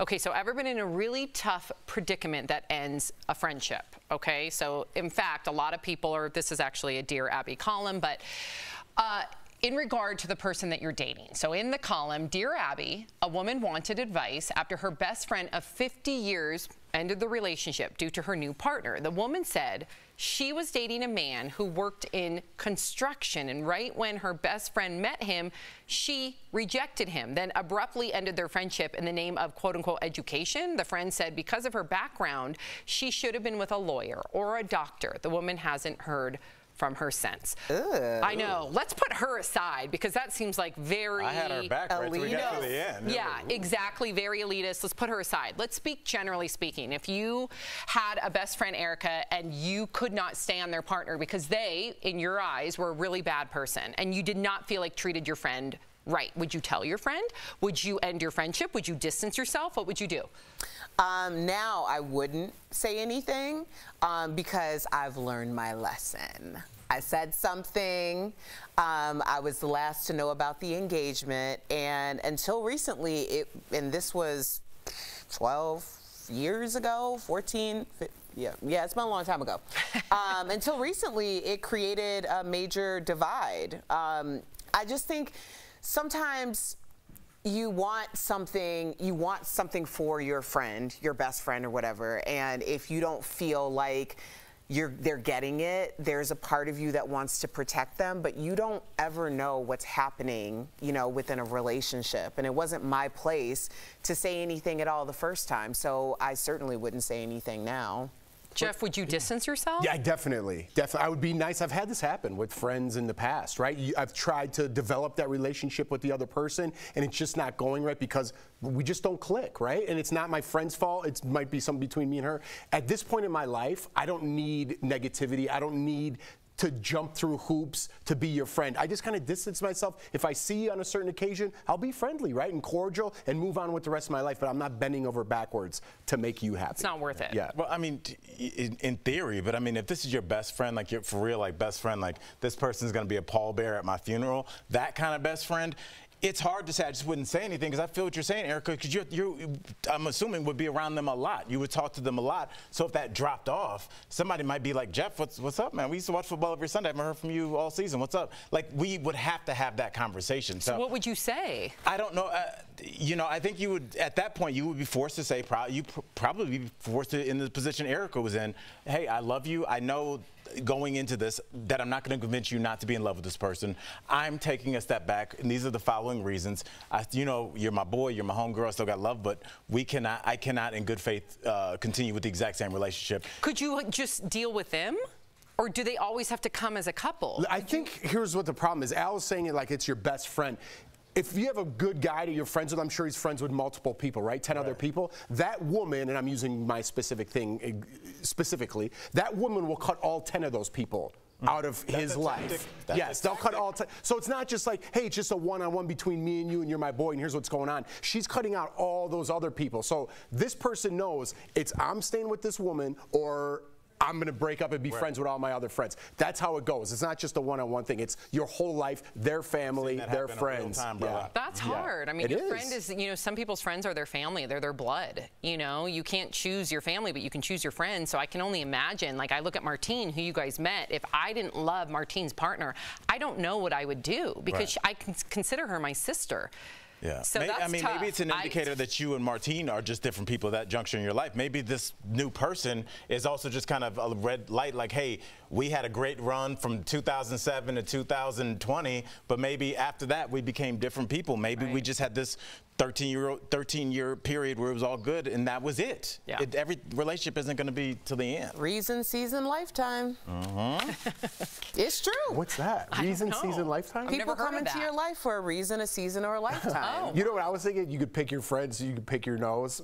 You can't pick your friend's nose. Erica's like dropping wisdom, Never and I heard had. of that. Did you come up with that in your head? You've never heard that? No. You could pick your friends, you could pick your nose, but you can't pick your friend's nose? No. Have you guys heard You guys that? never heard that? Never heard Kelly Schubert has. Coming up on DBL, a new website reveals all the celebrities from your hometown. We're going to show you the star-studded map after the break.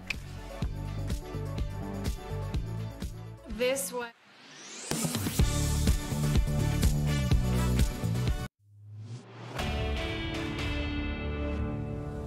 Both San Francisco and New York State have issued public health declarations in response to monkeypox, as both try to contain local outbreaks. And there are reports that the Biden administration may issue what's called a public health emergency declaration. That's at the federal level. So what would that do? Let's verify. We spoke with James Hodge, a health law professor from Arizona State University, Megan McGinty, an epidemic and disaster response expert from Johns Hopkins University, and we looked at information from the Administration for Strategic Preparedness and Response. A public health emergency declaration is made by the Secretary of Health and Human Services, Xavier Becerra in this case. It would allow HHS to instantaneously do some things that it can't presently do quickly. It enables Becerra to hire people, make grants, enter contracts, waive certain requirements, and access additional funds. Usually during emergency declarations, like with opioids or things we've seen in the past, there actually would be a freestanding fund ready to be used for devoting to these purposes. We've been working to refill that fund post-COVID, and to my knowledge, to date, it's not yet been refilled. In fact, Congress has been reticent to do it. Now, monkeypox may change its mind very quickly, but the sheer fact is the funds that normally would be there to the tune of millions of dollars simply may not be at this point in time. It can also allow states and local jurisdictions to purchase general supplies at reduced cost. McGinty says there's also a symbolic value. The act of making an emergency declaration calls attention to a problem and says this is of significance that we as a country need to be paying attention to this. With your Verify, I'm Evan Kozlov.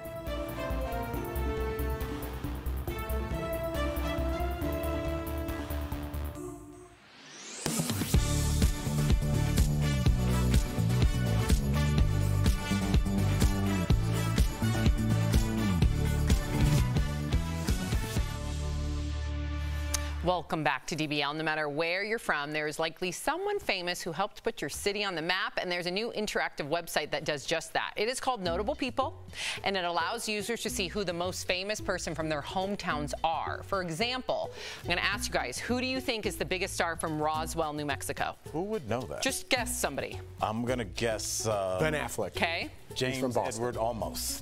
Interesting. Erica, throw me a guess. Say something. Orson Welles. Okay. That was a good guess. That's a really good Yeah. guess. It's actually Demi Moore. Okay. Some other examples. Oprah is the most famous person from Jackson, Mississippi, probably in the world, according to the website. And Miley Cyrus is the most famous person from Nashville. Okay, so now let's get to guessing our hometown stars. Okay, Al, who do you think is the biggest star from Cleveland? Without a doubt, Bedford Heights, Ohio's Halle Berry. Okay. All right. So he believes Halle Berry. Well, according to Notable People, it is. And I didn't look at this ahead of time. You know, no, none of us did. None of us looked at this. So you were right, Halle Berry. Jeff, Cavs. You and Erica are both from Chicago. I'm going to ask you both before we reveal the answer. So don't put the prompter up yet, you guys. Just wait. Would you say, who do you think the most famous person from Chicago is? I couldn't really. I was thinking Oprah or Michael Jordan. I'm sorry. I'm not looking. I'm not looking. And right, Oprah's from the South. Michael Jordan's from North Carolina. So that was going through my head, and I was like, John Belushi's from Chicago, from the Blues Brothers. So that was mine. John Belushi was mine. I said Betty White, but I believe it might be Kanye West. Okay. All right, we got Kanye and Belushi. It is Hillary Clinton, according to their website. Right. Now, I am from... She went to high school like right by where I grew up. I think she went to Chicago more. Glenn? She went to Maine South High School. Yeah. Oh, you do know. I did know. Sam, what about you? Okay, so I'm from Santa Cruz. I'm from Santa Cruz, California. And don't reveal the answer, you guys, so please don't scroll yet. I'm from Santa Cruz. My guess would definitely be Jack O'Neill. And I know people are like, who's Jack O'Neill? But in Santa Cruz, we're all surfers. He is a legend. He invented the wetsuit. If you ever wear like O'Neill surf stuff, which is all over the world, that's all Jack O'Neill. I made fun of you. I do Your know kids O'Neill. definitely wear O'Neill. It's everywhere. Yeah. Okay, so let's see if my guess holds up. The site actually said, really, Scott? Yes. Scott Weiland? You didn't look and see? What? Of course I didn't look and see. No, I looked because Who's Scott Weiland? From Stone Temple STP. Pilots. What? He's the most famous person. The group From Stone Temple SC Pilots. what? From STP. Stone Temple Pilots, STP. That's amazing. I had no idea. Actually, because we, full disclosure, we were making fun of Sam on group chat. Because we. Jack is a legend. Yeah. He should still be the most famous I came around and I was like, yes, but from Santa Cruz, him, Bell Hooks is from Santa Cruz. Who's that? Famous black author. Oh, sorry. Yes. No. I mean, it's okay. Yeah, It's all right. So yeah, like, How dare you? Yeah, you did have some famous people from Santa Cruz, so I take it back. He's super famous. I give it to Jack O'Neill, like if you see a picture of him, God rest his soul, he died a few years ago, but like he was such a legend in Santa Cruz. Like he has an eye patch. I still don't know why, but he had an eye patch and great surfer, lived on the cliffs at Santa Cruz's most famed surf spot, The Point. And everybody would see him. There's Jack O'Neill. There's Jack O'Neill. It's cool. Okay.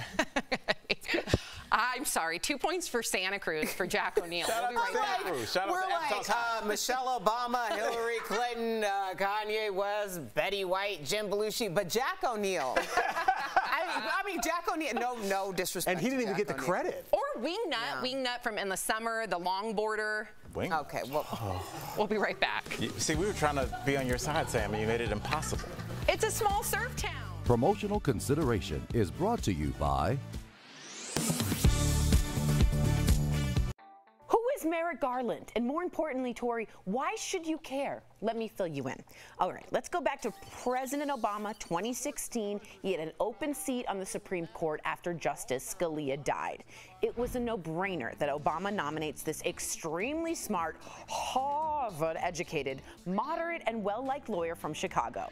But, and this is a huge but, famously, the Republican-led Senate at the time refused to even hold a hearing to consent to his confirmation. The standoff lasted a whopping 293 days, the longest ever, and in the end, Garland never made it to the bench, and Mitch McConnell became famous as that guy that didn't let Garland have a chance. Eventually, President Trump came to power and successfully nominated Neil Gorsuch for the vacancy. So now, fast forward to Joe Biden's presidency. Joe immediately nominates Garland to be his attorney general, which, if you didn't know, don't worry, it's fine. It's basically America's super lawyer, the top guy, the big kahuna. He's the most powerful lawyer in the United States and the head of the entire Justice Department. But again, Tori, why do you want me to know this? Because remember the January 6th committee? Well, only Merrick Garland can decide if charges are filed after all of that. Yup. It's up to this guy and this guy alone to charge former President Trump with criminal charges due to his actions on January 6th. He holds all the power, and to be honest, this has a lot of people very worried. You see, if Merrick Garland was an animal, he would be a sloth. Maybe a tortoise. He is renowned for doing everything by the book, extremely carefully. Now, slow and meticulous is fabulous when you're trying to build a case, but not so fabulous when there's a time limit. And last Friday, the January 6th committee was like, yo, Garland, TikTok, time's up. Representative Jamie Raskin, a leading member of the committee, went on SiriusXM and told Joe Madison, the Black Eagle, that he is, quote, impatient with the slow pace of Merrick Garland and the Department of Justice regarding Trump. Quote, obviously I'm impatient. We don't have a lot of time, certainly in Congress, to do our work because at the end of this Congress, we're over, noting that a new Congress begins in January. Quote, we're in a hurry, but we're also in a hurry for America because we've got to deal with people who attack the constitutional order before the 2024 election. And we just heard it worked. Merrick Garland has announced this week the Department of Justice will be investigating Trump for federal criminal charges. So, does the tortoise get the hair? Now you know. Are you skeptical of headlines and what you see on social media? We are too. The Verify newsletter helps you distinguish between true and false information by answering your questions. It provides fast facts on trending topics, spotlights major stories, and even includes a daily fun fact for all those trivia buffs out there. Get Verify's fast facts delivered every weekday to your email inbox. Go to verifythis.com/email to check it out.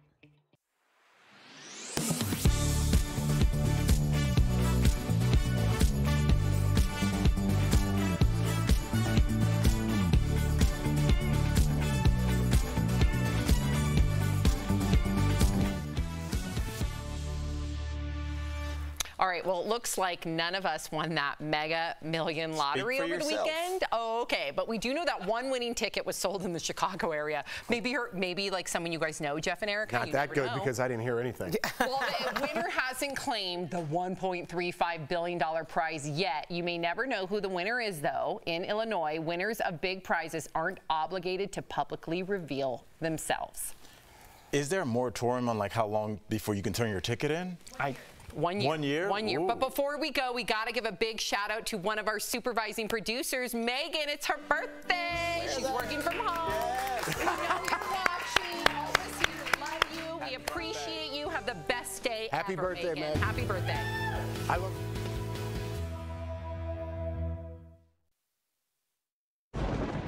Where hope finds help.